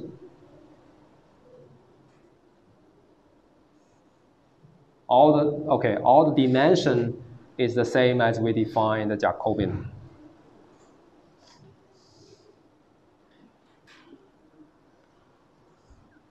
Okay, so eventually we will have this term as well. So C and D is defined like this. Of course, you need to evaluate at the current operating point. Let's jump to an example. I think that become more clear with some numbers. You guys like numbers. This is xk plus 1. And this guy is my f xk uk. Okay, the first question is this nonlinear or linear? Nonlinear, you see sine, cosine, right? It's nonlinear. Not only that, you see x1 plus, times x2 is nonlinear. And what is x dimension? R2, right? What is u dimension? Is also R2? Oh, R2. Okay. So my f is R2 cross R2 to R2. Can you see that? If you give me R2, x give me R2u, I give you R2. That R2 means next time step state. And this is y, okay? This is my h, x, and u. Okay, sorry, h, x, k, u, k. Let me just use that. Okay, then I need to calculate everything. So what is a hat? It's just partial f, partial x. Evaluate at x equal to x hat, u equal to u hat.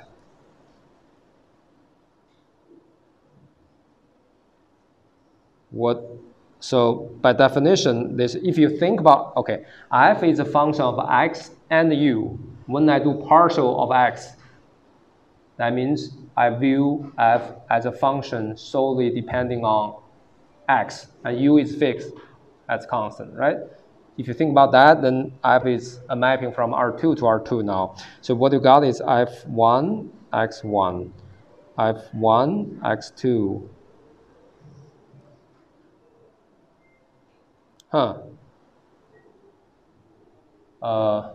I think we have to stop because my 死机了，又死机了哈，正好下课好。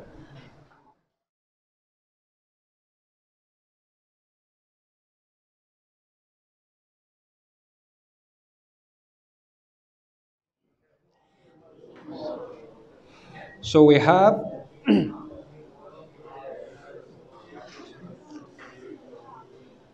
this case, the linearized model. Linearized model have A, B, C, D matrix. The A is a partial f, partial x, which is in this case we have f1 is this row, right? f1 is this row, f1 of x and u. The second row is f2. So f1 partial f2, partial f1, partial x2, and this is partial x2, partial x1, partial f2, partial x2. Excuse me. This is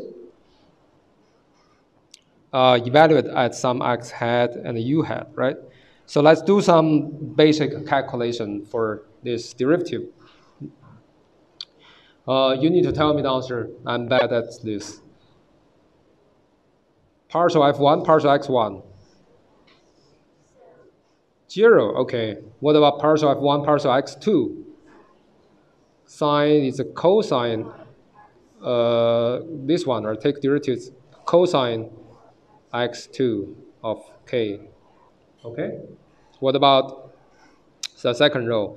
I have 2x1 is x2 of k. I have 2 of x2 is f1 of k. Okay. But then you need to evaluate at x hat, u hat. So what you got is x are all 0. So this is 0, 0, 0. This is cosine 0 is 1. Okay. I have this simple matrix. That's my A matrix.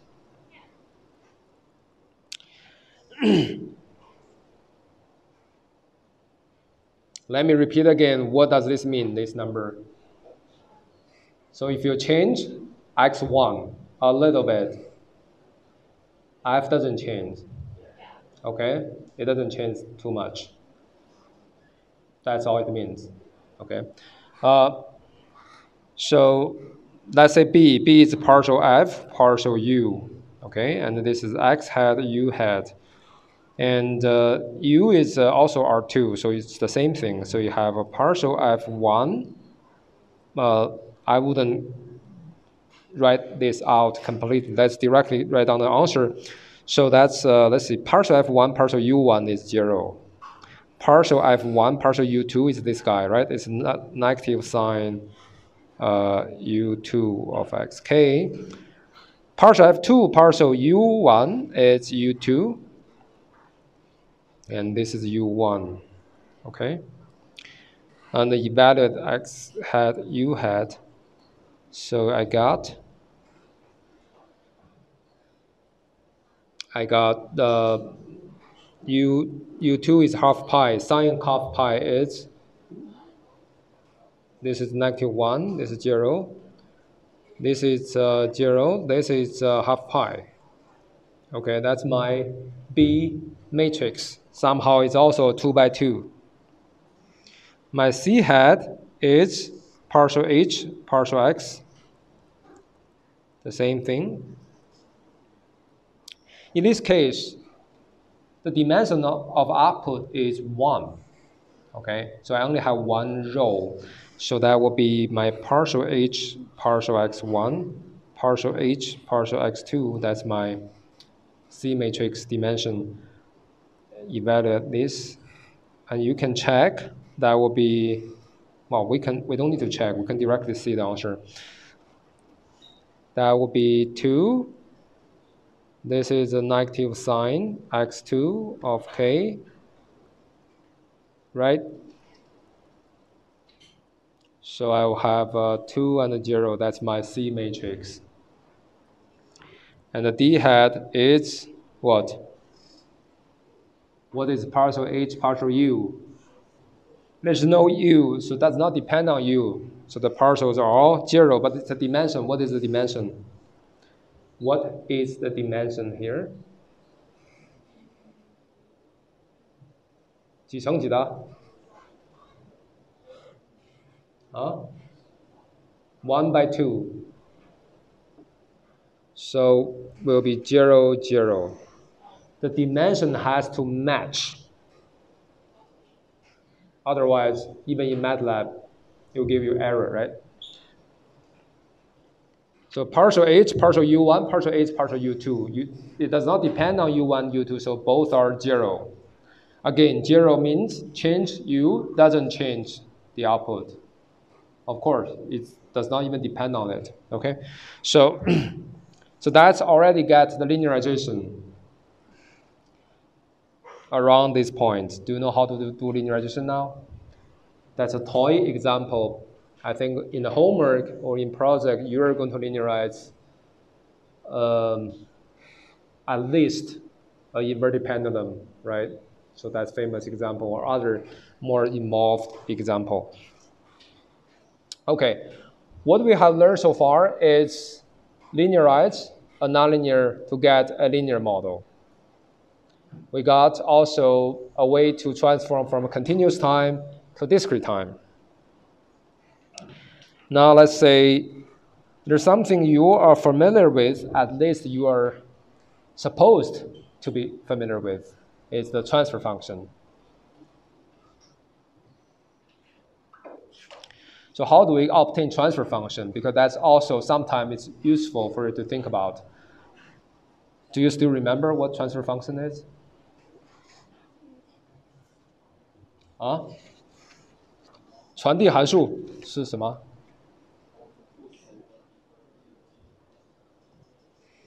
什么叫传递函数来着？输出比上输入是个传递函数，是吧？ All right, let's say I have a system. Suppose I have a linear system. Again, my notation Rm, Y is Rp. Okay, I have a system is nothing but a mapping from input to output. There are different ways to describe them. The way we learned so far is state space or differential or difference equation. 微分或者是差分方程，对吧？ But this is all in time domain. And what we have learned in signal systems and also in control systems is, let me first write it down, because in time domain,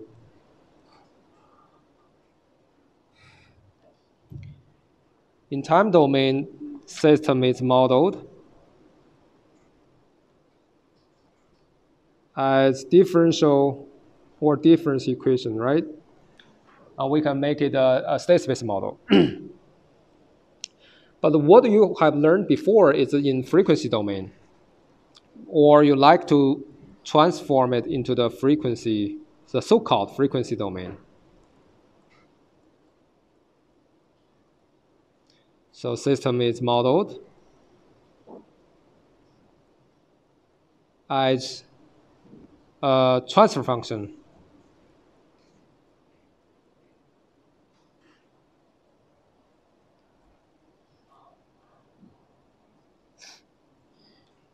So frequency domain, roughly, so if you have, this is in time domain, okay? This is time.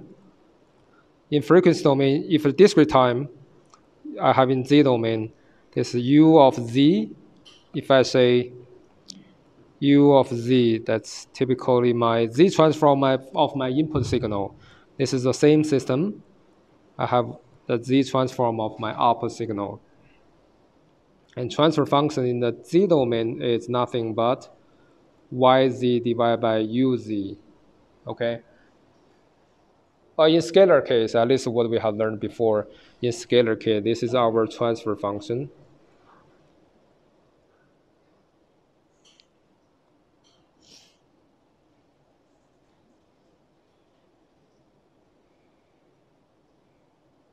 They are the same, right? Do you remember? This guy is the z transform of the time domain signal, and the y is the z transform of the output signal. What's the definition of z transform? If you gave me a signal like xk, the z transform is defined as this power series summation. 你学过这变换吗？啊，还记得什么？啊 ？z 变换？啊，没学过 z 变换。那我还是 stop 吧，这块好。我看你们都不知道的话，那就没有意义。OK， 我们做个 example 吧，就不需要 transfer function 的 example。OK， suppose 你们已经有了这个五瓣图 ，OK， 是吧 ？I'm not sure whether it works or not. I'm still learning Python, okay, and learn the same way like you do. Okay, that's the can you see it? How can I use larger font? 戴峰 Control 加 Okay, good. Okay, good enough for us, right? So we have A, B, C, D matrix. That's our state space model. And in this SciPy signal, I think there's a state space model package. And in MATLAB, there's more packages, of course, but we want to divorce MATLAB. Okay, we want to use Python in the future. So I can create my system. My system, let's say my sys equal to sig.state. Oh, here's state space model A, B, C, D. What else I need? Maybe not. dt equal to 0. Let's see that. I'm not sure whether it works or not. I need to select this. Okay, it's finished. If you print, let's say my sys, of course, that's a discrete times, the discrete state space model. That's a state space model, basically. And I can, let's see, how do I add more code here? Let me clear. Okay, add code. Let's see a step function, okay? Let's say t equal to numpy.lin space from 0 to 10, and I have 1,000 points. maybe. And then I need a state space model. If you want to simulate anything, you need to do, you need to have what? Initial state, right? Initial. So x0, let's say my x0 equal to -1, 1, okay? Then I think I should be able to simulate that. So t y equal to my cis, no, sorry. So sig, what is the sig? I have this sig. Okay, sig dot step. That's step, do no step response. Okay, step response, then I use my cis x0. So x0 is my x0. That's my time range. That's t. That's good enough. Okay. Then I can plot plt dot plot t and y. Error. What is it? What? Huh? PLT, not PLG, not a pig, not plug. PLT. Error again. Huh?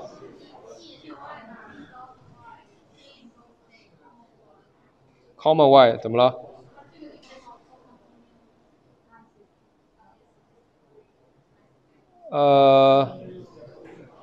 我看一下啊，不好意思，这应该不要这个 ，OK？ 我们 continuous time 试一下，我刚才不要 DT 是不是好一点啊 ？continuous time 好了。Okay, that's step response, okay? You got step response. You want to see how the step response evolve over time. Let's say 100, let's say 50, okay? Let's see. It looks like a first order system, right? It's like a temperature control, things like that. It's a second order state space model. You just simulate a second order state space model. Okay, let's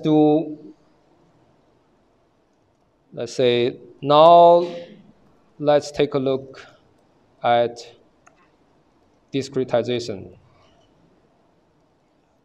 Discretization is change from continuous to discrete. It's not linearization, okay? Discretization. Suppose I have a dt equal to 0.1. So I can say my discrete time cis, my note is my cis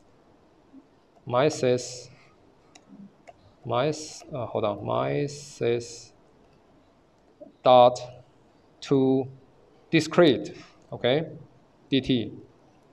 That should be enough. I'm not sure. Let's check. I have a discrete time version of it. If I want to print this discrete time cis, I have this A, B, C, D. That's my new A, B, C, D matrix. What do you think this A matrix, how does that relate to the previous A? This is my previous A, right? What's their relation? If you look at our derivation before, what's it? Here, AD is AC times delta T plus identity. Okay? In this case, our delta T is 0.1, right? Times AC plus identity is 1001, right? So if you look back of this, so that will be, this is 1 minus 1 plus, right? This is minus 2, right? 这一项是negative 0.2 times 0.1 is 0.002, sorry. Then it's 1 minus 0.02 is it's 0.98, okay, roughly that. So it's a discretization we obtained. Of course, I think this is more accurate. If we specify a method, I think it's method equal to Euler, where the result we derived was Euler, right? So if we use this, it's exactly we don't have any other kind of numerical error anymore. This is the Euler method, just 1 minus 0.2 times 0.1 is exactly 0.98, okay? So that's Euler method. If you don't use Euler method, that was more accurate. We didn't learn how to do it yet. You need to take other class, but Euler will be good enough for most of the time, okay? Okay, now let's simulate. Let's simulate. Let's say we simulate discrete time system. Let's I don't know how to do it. T and y equal to sig dot discrete time step. Okay, our dt system. X0, we still have the same X0, let's say X0. T, no, I don't have T anymore, sorry. This time I should have n equal to number of steps, okay? How many steps I have, by the way? This is 50. I should have 500, okay? 500 will be equivalent to the above figure. Let me do this here, okay? Let's say plot, PLT plot, T and Y. I think this I need Y dot squeeze, numpy dot squeeze Y, because these Y's have some complicated structure. It's the same, okay? It's discrete simulation, but if I use, let's say I use a larger dt, the dt is 1, so I discrete the Euler, right? I have a dt is 1. 1 is not that good, but then because I want to simulate the same range, then my total number of steps I'm simulating will be smaller. So I only simulate up to 550. So it's still the same, okay? Roughly okay. Then if I do 10, let's see what happens.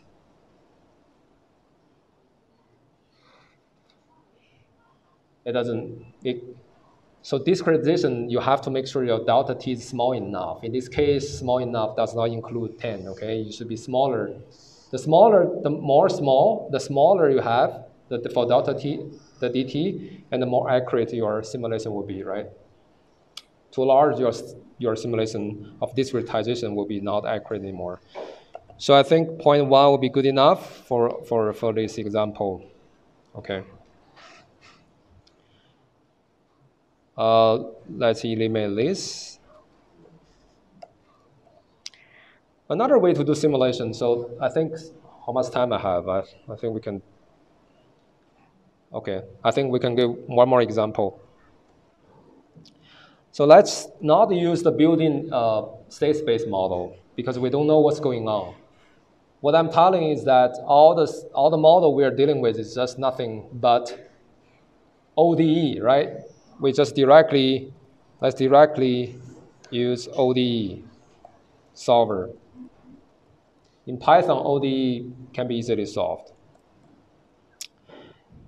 Let's try to, let me think. Let's define for ODE, all you need to specify the derivatives of your differential equation. I think I can use this example here. That's my example. I tried this morning, okay, that's my ODE, okay. Oh, I need to import from SciPy ODE integration and then define my ODE. And this is my ODE, it's the same thing, I can define it. This is my simulation of a state space model, not the built-in simulation, okay? You just need to tell them what's the x dot.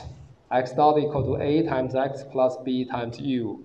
In Python, matrix multiplication, there's different ways, but this at symbol can do the matrix vector multiplication, and you return x dot. What does it mean? If you give me x vector, this tells you x dot. This basically specify what? F function, the vector field. Okay? You said, okay, F function, this F function is, it should be a function of state and the input, right? But the input I specify here. This means a step function, right? Unit step. U is always 1. For whatever time, U is always 1.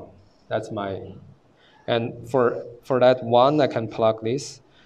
And this is my, I think I should have the same initial state. What's my initial state before? 1, -1, or what? Let's copy this part, okay? Let's say to our example, lecture note 2 example. Let's do here. What was my initial state? Initial state is -1, 1, okay? So let's use that again, -1, -1, and 1. Let's only do 50 here. Then ODE integration, my ODE. So tell ODE this function. This function just tells you at any given time and any given state, in this case x, what is my derivative. Then I will have the x over the entire trajectory, and my y is just a c times that. So I can do this, I think. It's the same. That's our own simulation, okay? I'm not calling step function, just our own simulation. You can simulate anything you want, just as simple as a couple lines of code, although I'm still learning Python. For example, I can change this. I don't have to have a step function. I can say sine. I can say sine t. Oh, do I need to use numpy.sine? OK, 那就是 numpy， 我看看这样 numpy array or as array 有这个吗？我看看行吗？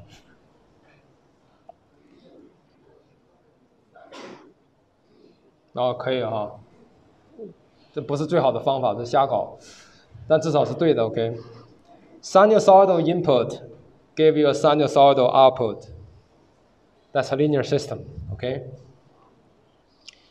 So you can simulate arbitrary input. You can simulate arbitrary output. Arbitrary input response, and step response is just the response to the step input function. Okay. Maybe I will give you more examples later on. So for how to simulate this stuff, and that's enough. If you don't know transfer function, I think I don't need to join connections to the transfer function. So let's directly talk about the next one, the next lecture, least squares.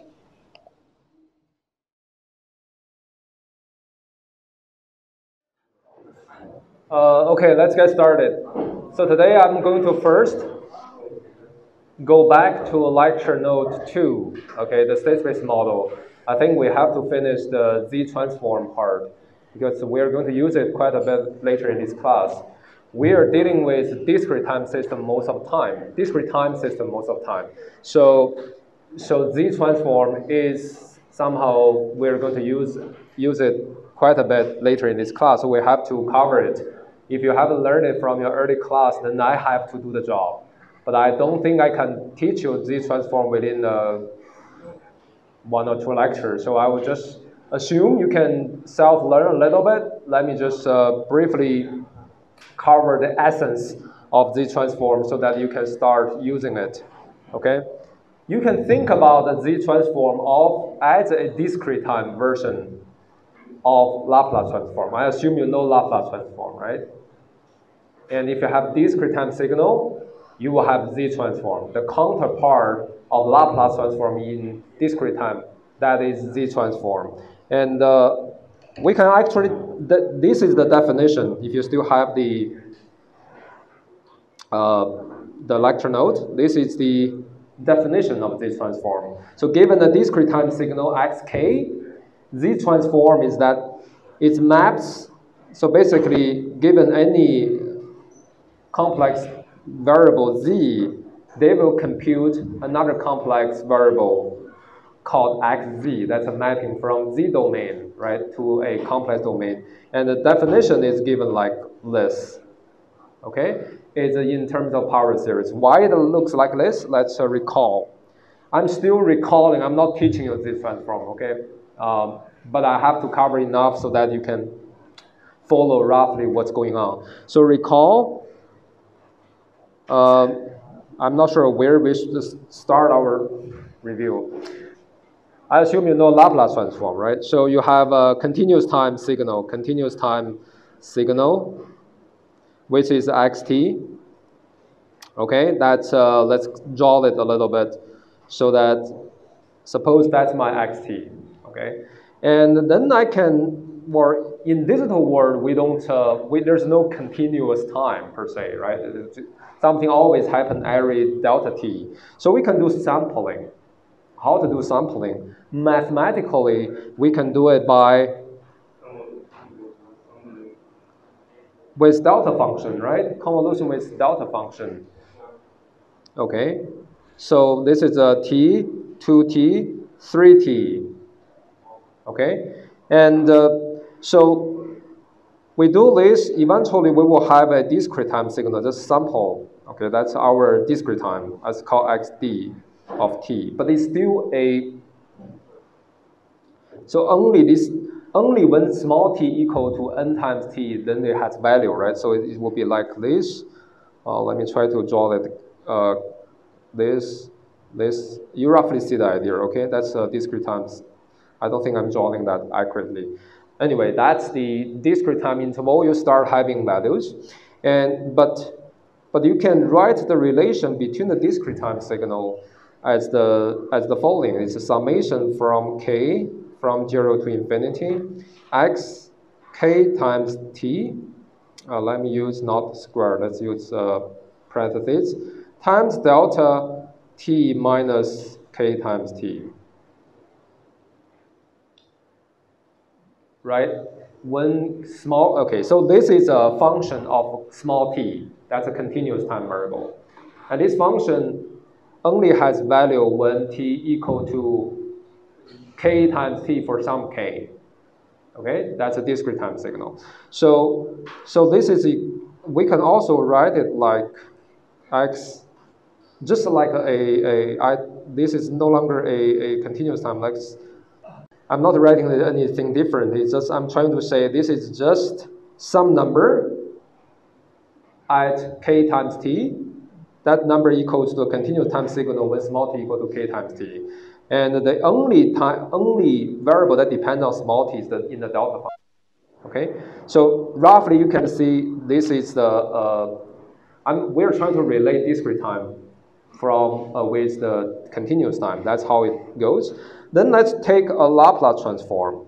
Okay, let's take Laplace transform of this. So Laplace transform of this xd of t, which will give the following, right? So that's summation k from 0 to n, infinity.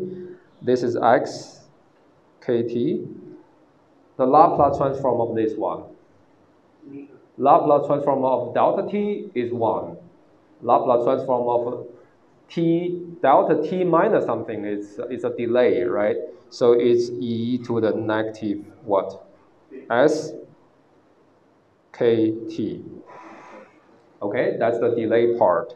If delay is tau, then that's s tau, but delay is k times t, that's kt. Okay, so that's the Laplace transform of the sampled signal. So it's a Laplace transform of the discrete signal. Okay, but now if we define, so let's define z as a new variable. Okay? I don't want to carry all these things over. So z equal to e to the st. That's our definition or change of variable. It depends on how we want to define the change variable, but this one is particularly useful, so I define this as z function or z variable. Z is nothing but e to the st. Okay? And then I can write this as what? Laplace transform this xd of the sampled signal equal to summation k from 0 to infinity xk. Let's not call it t. Let me be precise, sorry. What I'm saying is that xk square is a discrete time signal, okay? It equals to x of continuous time when you evaluate the time at k times t. I'm not sure whether you can follow me, all right? Let's make our notation a little bit more precise. So square means a discrete index, okay? K means you refer to the original continuous time signal. You take the signal value at small t equal to k times capital T. Okay, so if that's the case, then we're a little bit more precise. That's k times z minus k. Okay, this is fine. I'm deriving it. I'm not defining it even, okay? I'm deriving it. So this is what? This is our definition of Z transform. Z transform is a Laplace transform of a sampled continuous time signal, okay? And the Z variable relate to the S variable in particular way, Z equal to e to the st. So if the sampling time is different, then the Z variable means different things, okay? So an important thing, then based on this definition, you can derive many properties. Okay, there's a lot of property, convolution, delay, or I mean, there's a lot of property. I often emphasize you don't remember, you should forget those details, right? But these definitions are important. Another thing is that S domain, I assume you know, or maybe the only thing you remember after taking signal system or control class is something called open left half plane, right? This side, open left half plane. 实轴要小于0，对吧？就叫左平面。Okay, open left half plane. So what's the property of this plane? Huh? Stable. Okay. So stability criteria often ask you to say the poles of the Laplace transform need to lie in the open left half plane.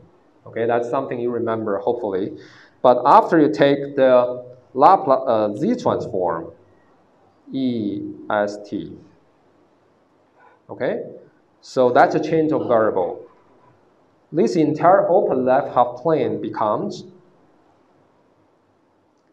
you think about the open left half plane, you just how rapid become a circle, if you can imagine that. So that becomes the inside unit circle Y. Because S is real part and the imaginary part, okay? Open left half plane means the real part is less than 1. Less than 0.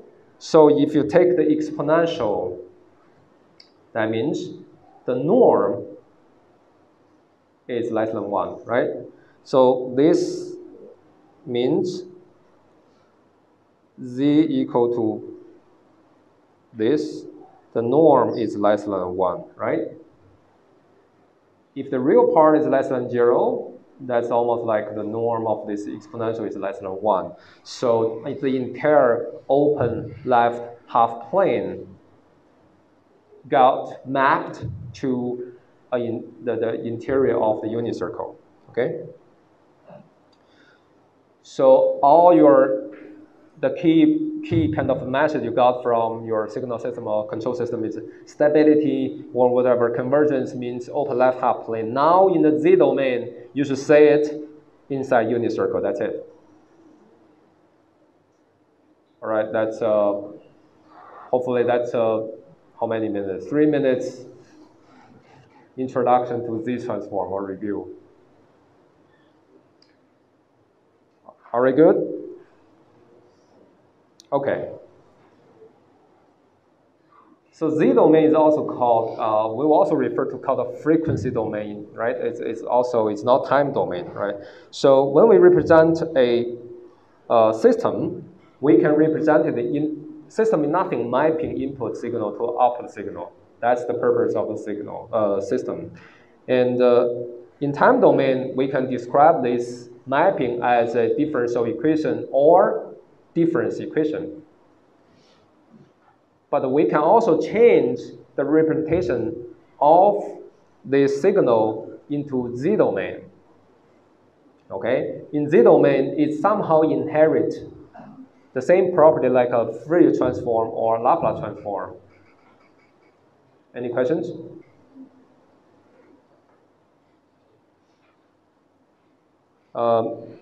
If you have questions, we can talk offline, okay? So in the frequency domain, so that's the, you can also, it becomes a mapping from the input signal in Z domain to the output signal also in the Z domain. But in frequency domain, there's something unique. I still need some more space to talk about this. Unique is that we should, let's see. We can obtain the so-called transfer function. That's the equivalent representation of the differential equation or difference equation. Okay, so let me, I'm running out of space, but let's see that here. I have a system.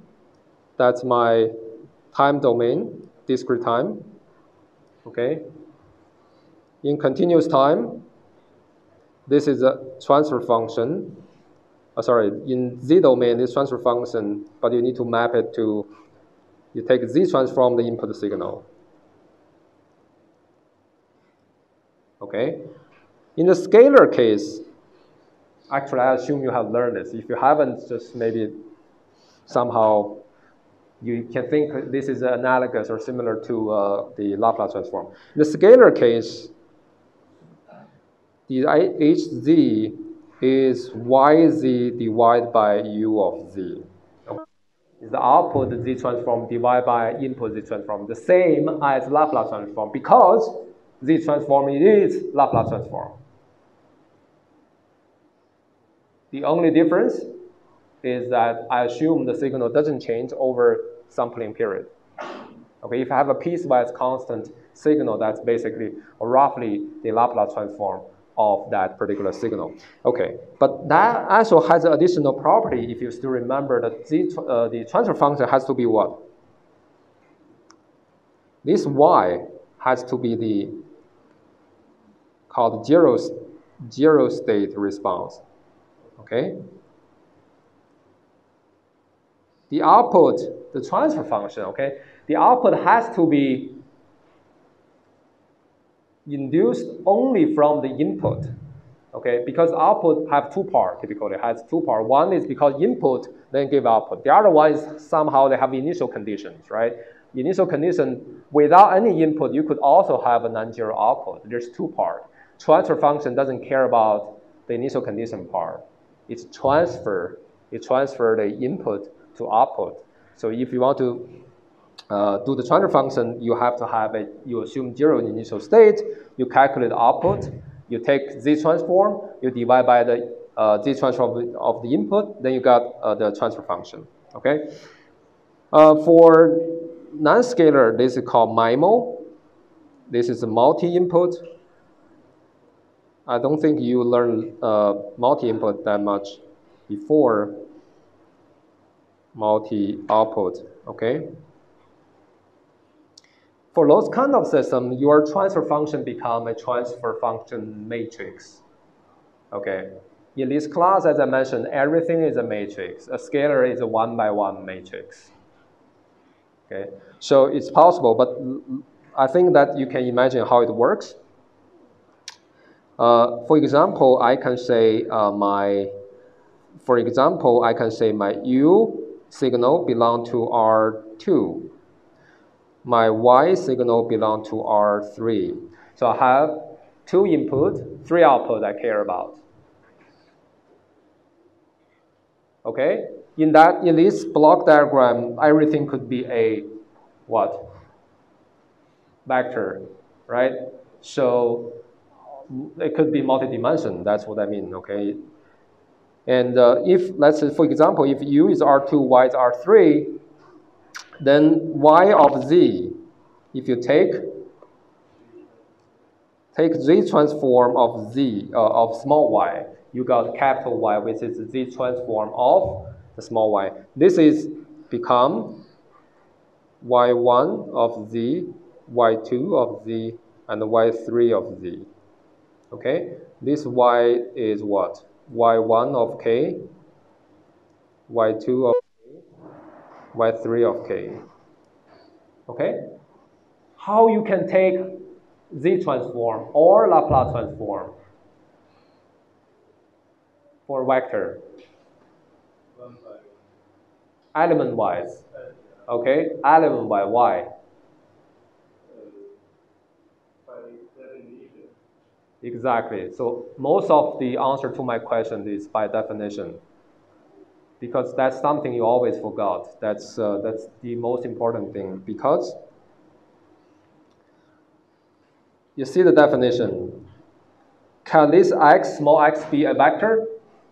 From this definition. Is that true?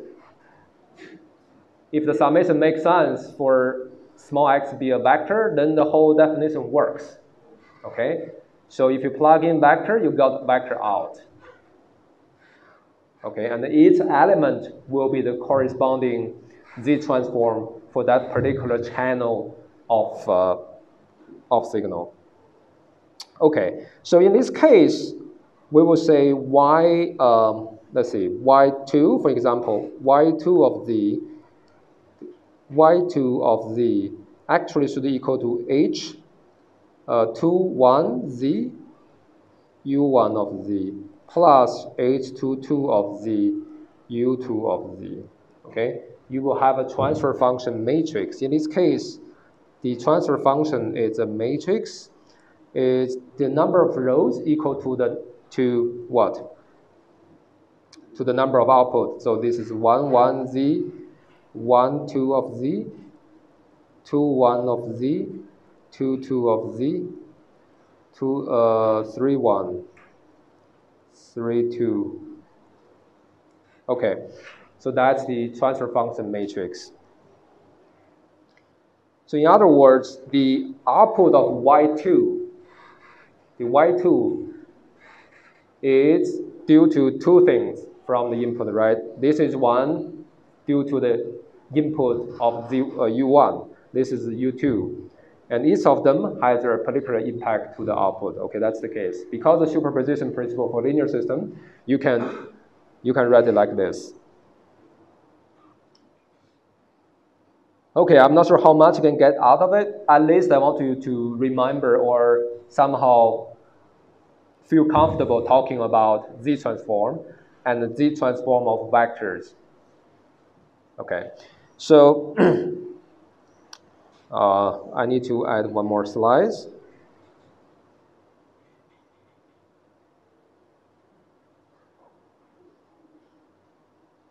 Okay, now let's go back to our, what? This guy. That's our state space model in discrete time, right? Let's call this, the first row, let's call the equation 1. Let's call this equation 2. Okay? There are 2 equations. Which one is a difference equation? The second one is? The second one is what? Is a static relation between state and output, okay? Static versus dynamic. Dynamics is modeled by differential or difference. Static is nothing but a function. There's no other time. So you see, if you xk equal to something, then yk immediately reflect that change. If you change xk, you change yk immediately, right? So if d times u, if d is non-zero, then you can directly impact output. In MATLAB or in other simulator, this is called direct feed through. If you remember those kind of terms, that means you can directly impact output. That's typically not the case, by the way. So the second one is a static relation. It's easy, okay? The first one is difference equation. And it's similar to the Laplace transform. If you remember what, xt, suppose xt correspond to capital XS, that's Laplace transform, okay? Laplace transform, then x dot t correspond to s xs, right? Minus x0. Something like this, right? I'm not sure whether you remember this formula correctly, but you have those kind of relation, right? But in discrete time, let's say I have an xk correspond to xz. This is a z transform, okay? Z transform. Z transform. And then what about x plus 1?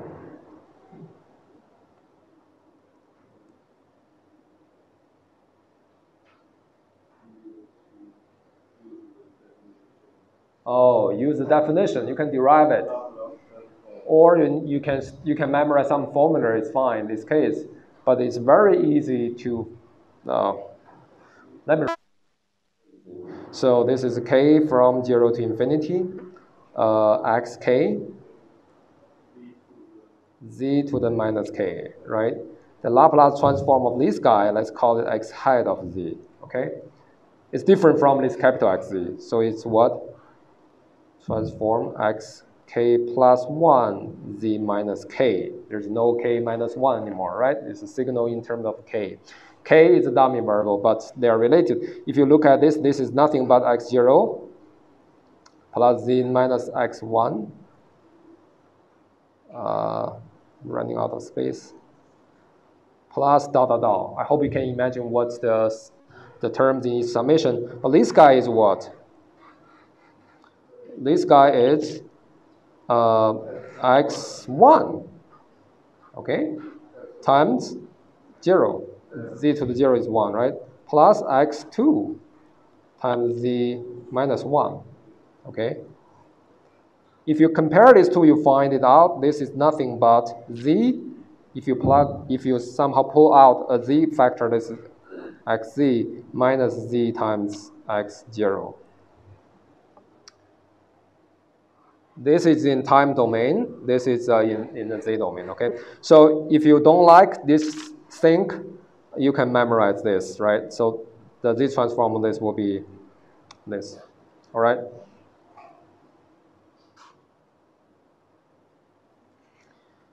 Okay, that's enough background. Let's apply it. Okay, apply z transform to equation 1, the difference part, okay? So what we got? The left-hand side, I get what? Capital Xz minus z, what? Small x0, z small x0, and the right-hand side is a times capital Xz plus b times capital Uz, where a, b are these two matrices. Why we can pull them up? By definition. Okay, you look at definition, you will see that immediately. Don't remember any details. Just look at definition. How is defined? Where is it, by the way? So this is defined as if you have a matrix up front of a small xz. Of course, you can pull it out. It doesn't depend on k. Okay, look at definition is everything you need to pay attention to. All right, so this should make sense to you now. Then let's rearrange. So this is a vector, this is a vector, this is matrix, this is matrix. I want to group these two terms. How should I do it? So this is z times identity minus a, okay, capital XZ equal to b times u of z plus small z x0. Any questions? This is fine, right? Why I need to multiply it by I? Z is a scalar. Now it's a complex number, but it's a scalar. It's not a vector, right? Z times x equal to z times identity times x. Then I can, this IA has the same dimension of identity, so I can do the typical matrix subtraction. All right, so then I can find out my solution of this equal to what? I take inverse on both sides, then that's zi minus a inverse times b of uz plus zi minus a inverse times z times x0. Okay, that's the state response. Okay, that's a state response. Then apply Z transform to 2. If I apply it to 2, the static relation, I immediately find out what? Y of z equal to C of xz plus D of uz. There's no time shifting at all. It's a static relation. But I can plug in this, right? I can plug in this x expression. Then I can get the relation between input and the output. So that will be C zi minus a inverse b of u of z plus d, let me group term together first, sorry. This is d, right? D times uz, there's also this b plus d whole thing times u of z, okay? Then plus this term, okay? This term I need to multiply by c, so it's c zi minus a inverse z and the small this.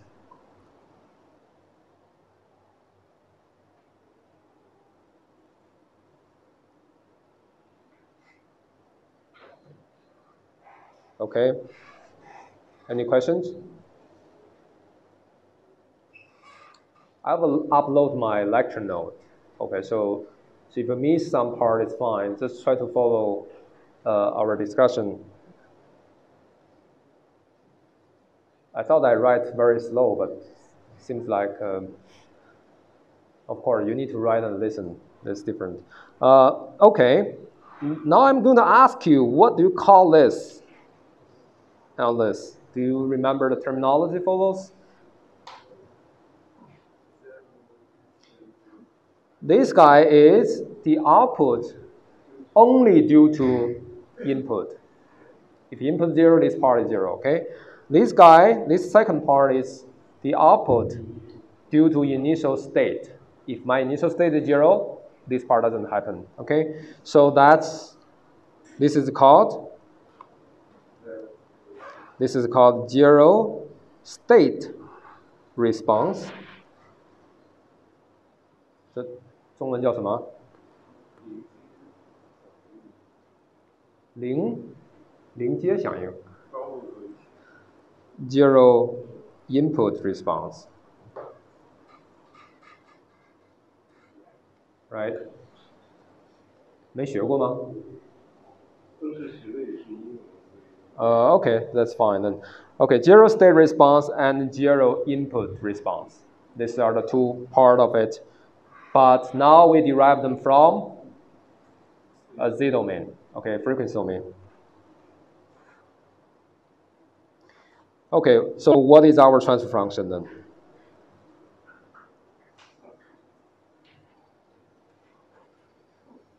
The transfer function is let's use this. This will be just C zi minus A inverse times B plus D. That's our what? Transfer function. Because y of z equal to hz plus times u of z, right? And this is zero state response of y. You don't care about the initial state. That's not the purpose or the job for transfer function. Transfer function only transfer input to output, okay? Okay, so now if I gave you A, B, C, D matrix, linear system, discrete time, then you should be able to find the transfer function, okay? Either transfer function in the scalar case or transfer function matrix. But to me, everything is matrix. To you, if you want to distinguish those things, that's fine, okay? In the frequency domain, in S transform, in the Laplace transform, it's the same format. You just need to change Z to S. Okay, but I don't want to derive that because we're going to use Z transform a little bit, several places later in this class. So I have to review this for you. Any questions? Okay, now you know if in MATLAB there's transfer function, there's state space model, there's a change between them. Now I know, or you know, from state space how to get transfer function. You can verify them. Okay, and also vice versa, give you a transfer function, you can construct a state space model as well. But that's not unique. Okay, there's infinite ways of doing it. One particular way is called, well, the general case is quite complicated, by the way. So let's talk about the single input, single output case. Just let you see the flavor of this kind of problem. Suppose I have a transfer function. Maybe you have seen this before. You definitely seen this when z is s, okay? So if I want to put in the standard form, in the above canonical form, that means this guy. This is called the leading coefficient. It's 1, okay? You have a polynomial of z. The leading coefficient is 1. You have to, if it's not 1, you divide by whatever it is, make it 1, okay? So that becomes a standard form. And so the problem we're trying to say is I gave you a transfer function, maybe this guy. Okay, I want you to find A, B, C, D such that h of z equal to C zi minus A inverse B plus D. I want to find A, B, C, D to achieve this. Of course, there's infinitely many of such A, B, C, Ds. Why? Because if you give me an A, B, C, D, I can say C is my C will be 2 times your C. Okay? My B is half of your B, then fine. You see, there's many kind of places you can play with it without changing the transfer function. Okay, so one possible realization is that if I give you this standard form, then I can tell you a structure. This is in a controllable canonical form. We're going to learn that later in this class. Okay, so it looks like this. 0. I hope you can imagine how to fill up those things. And everything is until the second last row. There's all zeros, except this is 1. The last row is negative A0, negative A1, all the way to negative AN minus 1. Where A is the denominator polynomial in the transfer function, okay? B is, I think, B is very simple. It's 0, 0, all the way to the last element is 1, okay? And the C is, in this case, B0 minus A0 Bn, B1 minus A1 Bn, so all the way to Bn minus 1 minus An minus 1 Bn, okay? And the D equals to Bn. If you have a non-trivial Bn, then you have a direct feed-through term. Because think about Z as a K plus 1, right? Okay, and you should know my shorthand notation now, okay? So this is verify yourself. Okay, that means I don't care. You need to check it. So that's verify yourself. C Zi minus A inverse B plus D equal to H of Z, which is this guy. Okay. If I give you this particular case, it's very easy to check. It's just a few matrix multiplication. You may need to do a little bit symbolic operation, okay? In Python or MATLAB, both are simple to do these things. Let me give you just a kind of a simple example. Typically, let's skip the example, but since you haven't seen Z transform a lot, let's go through it so that you have a concrete meaning of what it is.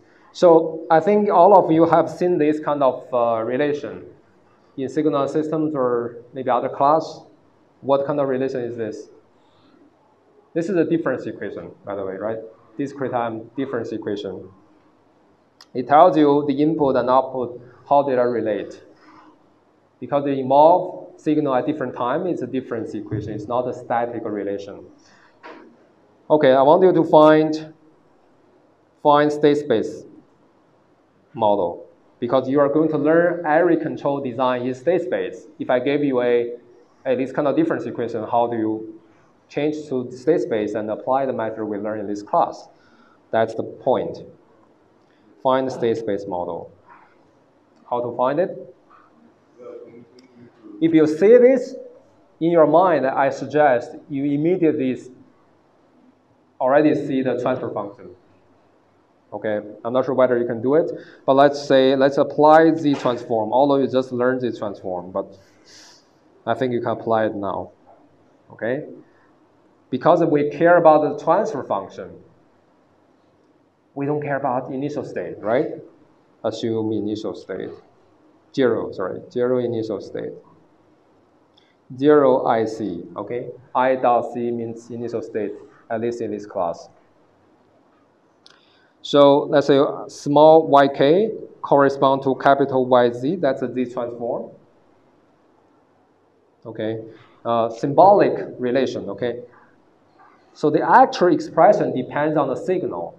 We are talking about symbolic relation now. So U of K correspond to capital U of Z, okay? So if you apply the Z transform on both sides, you get what? Z times YZ. Okay, you apply the relation. This is a what? Plus 1.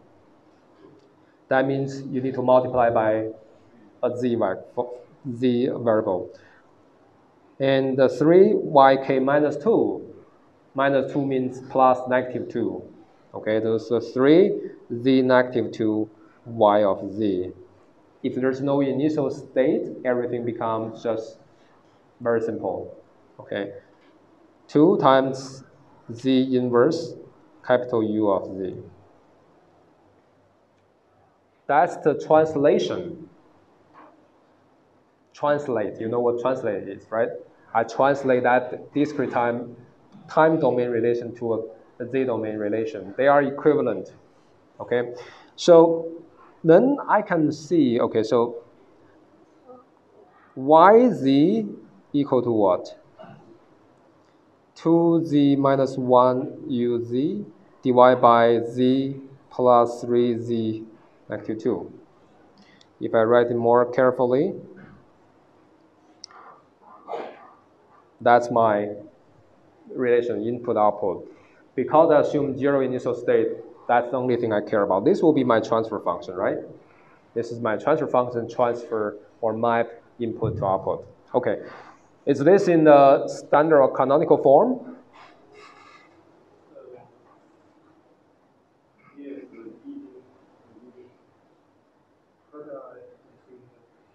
Look at this, okay? This is in terms of Z.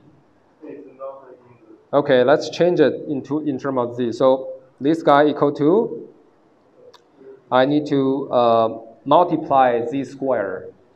Okay, so that will be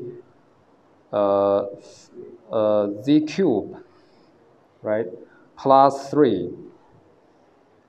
But then the numerator, I also need to multiply by z squared, so I'll have 2z. Okay, that's my transfer function, right? So if I want to write in the canonical form, I will say this is already that way, but I want to z 0 times z squared, 0 times z plus 3. Okay, this is 2 of z. So in this case, n equal to 3, a1 equal to, let's see, a0 equal to 3, right? This guy is a0, so a0 is 3, a1 equal to a2 equal to 0, and yes, that's it. And the b part is b0 equal to 0, b1 equal to 2, and b2 equal to b3 equal to 0. Okay, there's no this term. So then plug in, you find the AB matrix. Okay, I don't have space. Maybe I can make some space. Okay, so then I can have A would be 0, 1, 0, 0, 0, 1. Only the last row has some non-trivial information. What is it? Negative A0, negative A1. What is A0? A0 is 3, so it's negative 3. All the other 2 is 0. Okay, that's my A. My B is, you don't need to do anything. B is always this. C will be 0, 2, 0. You can compute from the formula. I don't want to go through this tedious. So you can check. Now you can check with numbers, okay? This C times Zi minus A inverse times B, there's no D in this case, equal to what? Equal to the transfer function we just find, equal to this guy, okay? So you can change from transfer function to state space model, from state space model to transfer function. Either way is fine. Okay, now we have learned almost everything in the state space modeling, especially linear state space modeling. So most general case is what? Is the nonlinear vector field or nonlinear state update equation, the F and the H. If it's linear, you'll need to find A, B, C, D matrix. Okay? Then we learned from continuous time to discrete time, from nonlinear to linear around some operating point. Now we also learned how to from time domain to Z domain, back and forth. Okay, so all of this, then you have I think a good understanding of hopefully of the state space models. Any questions?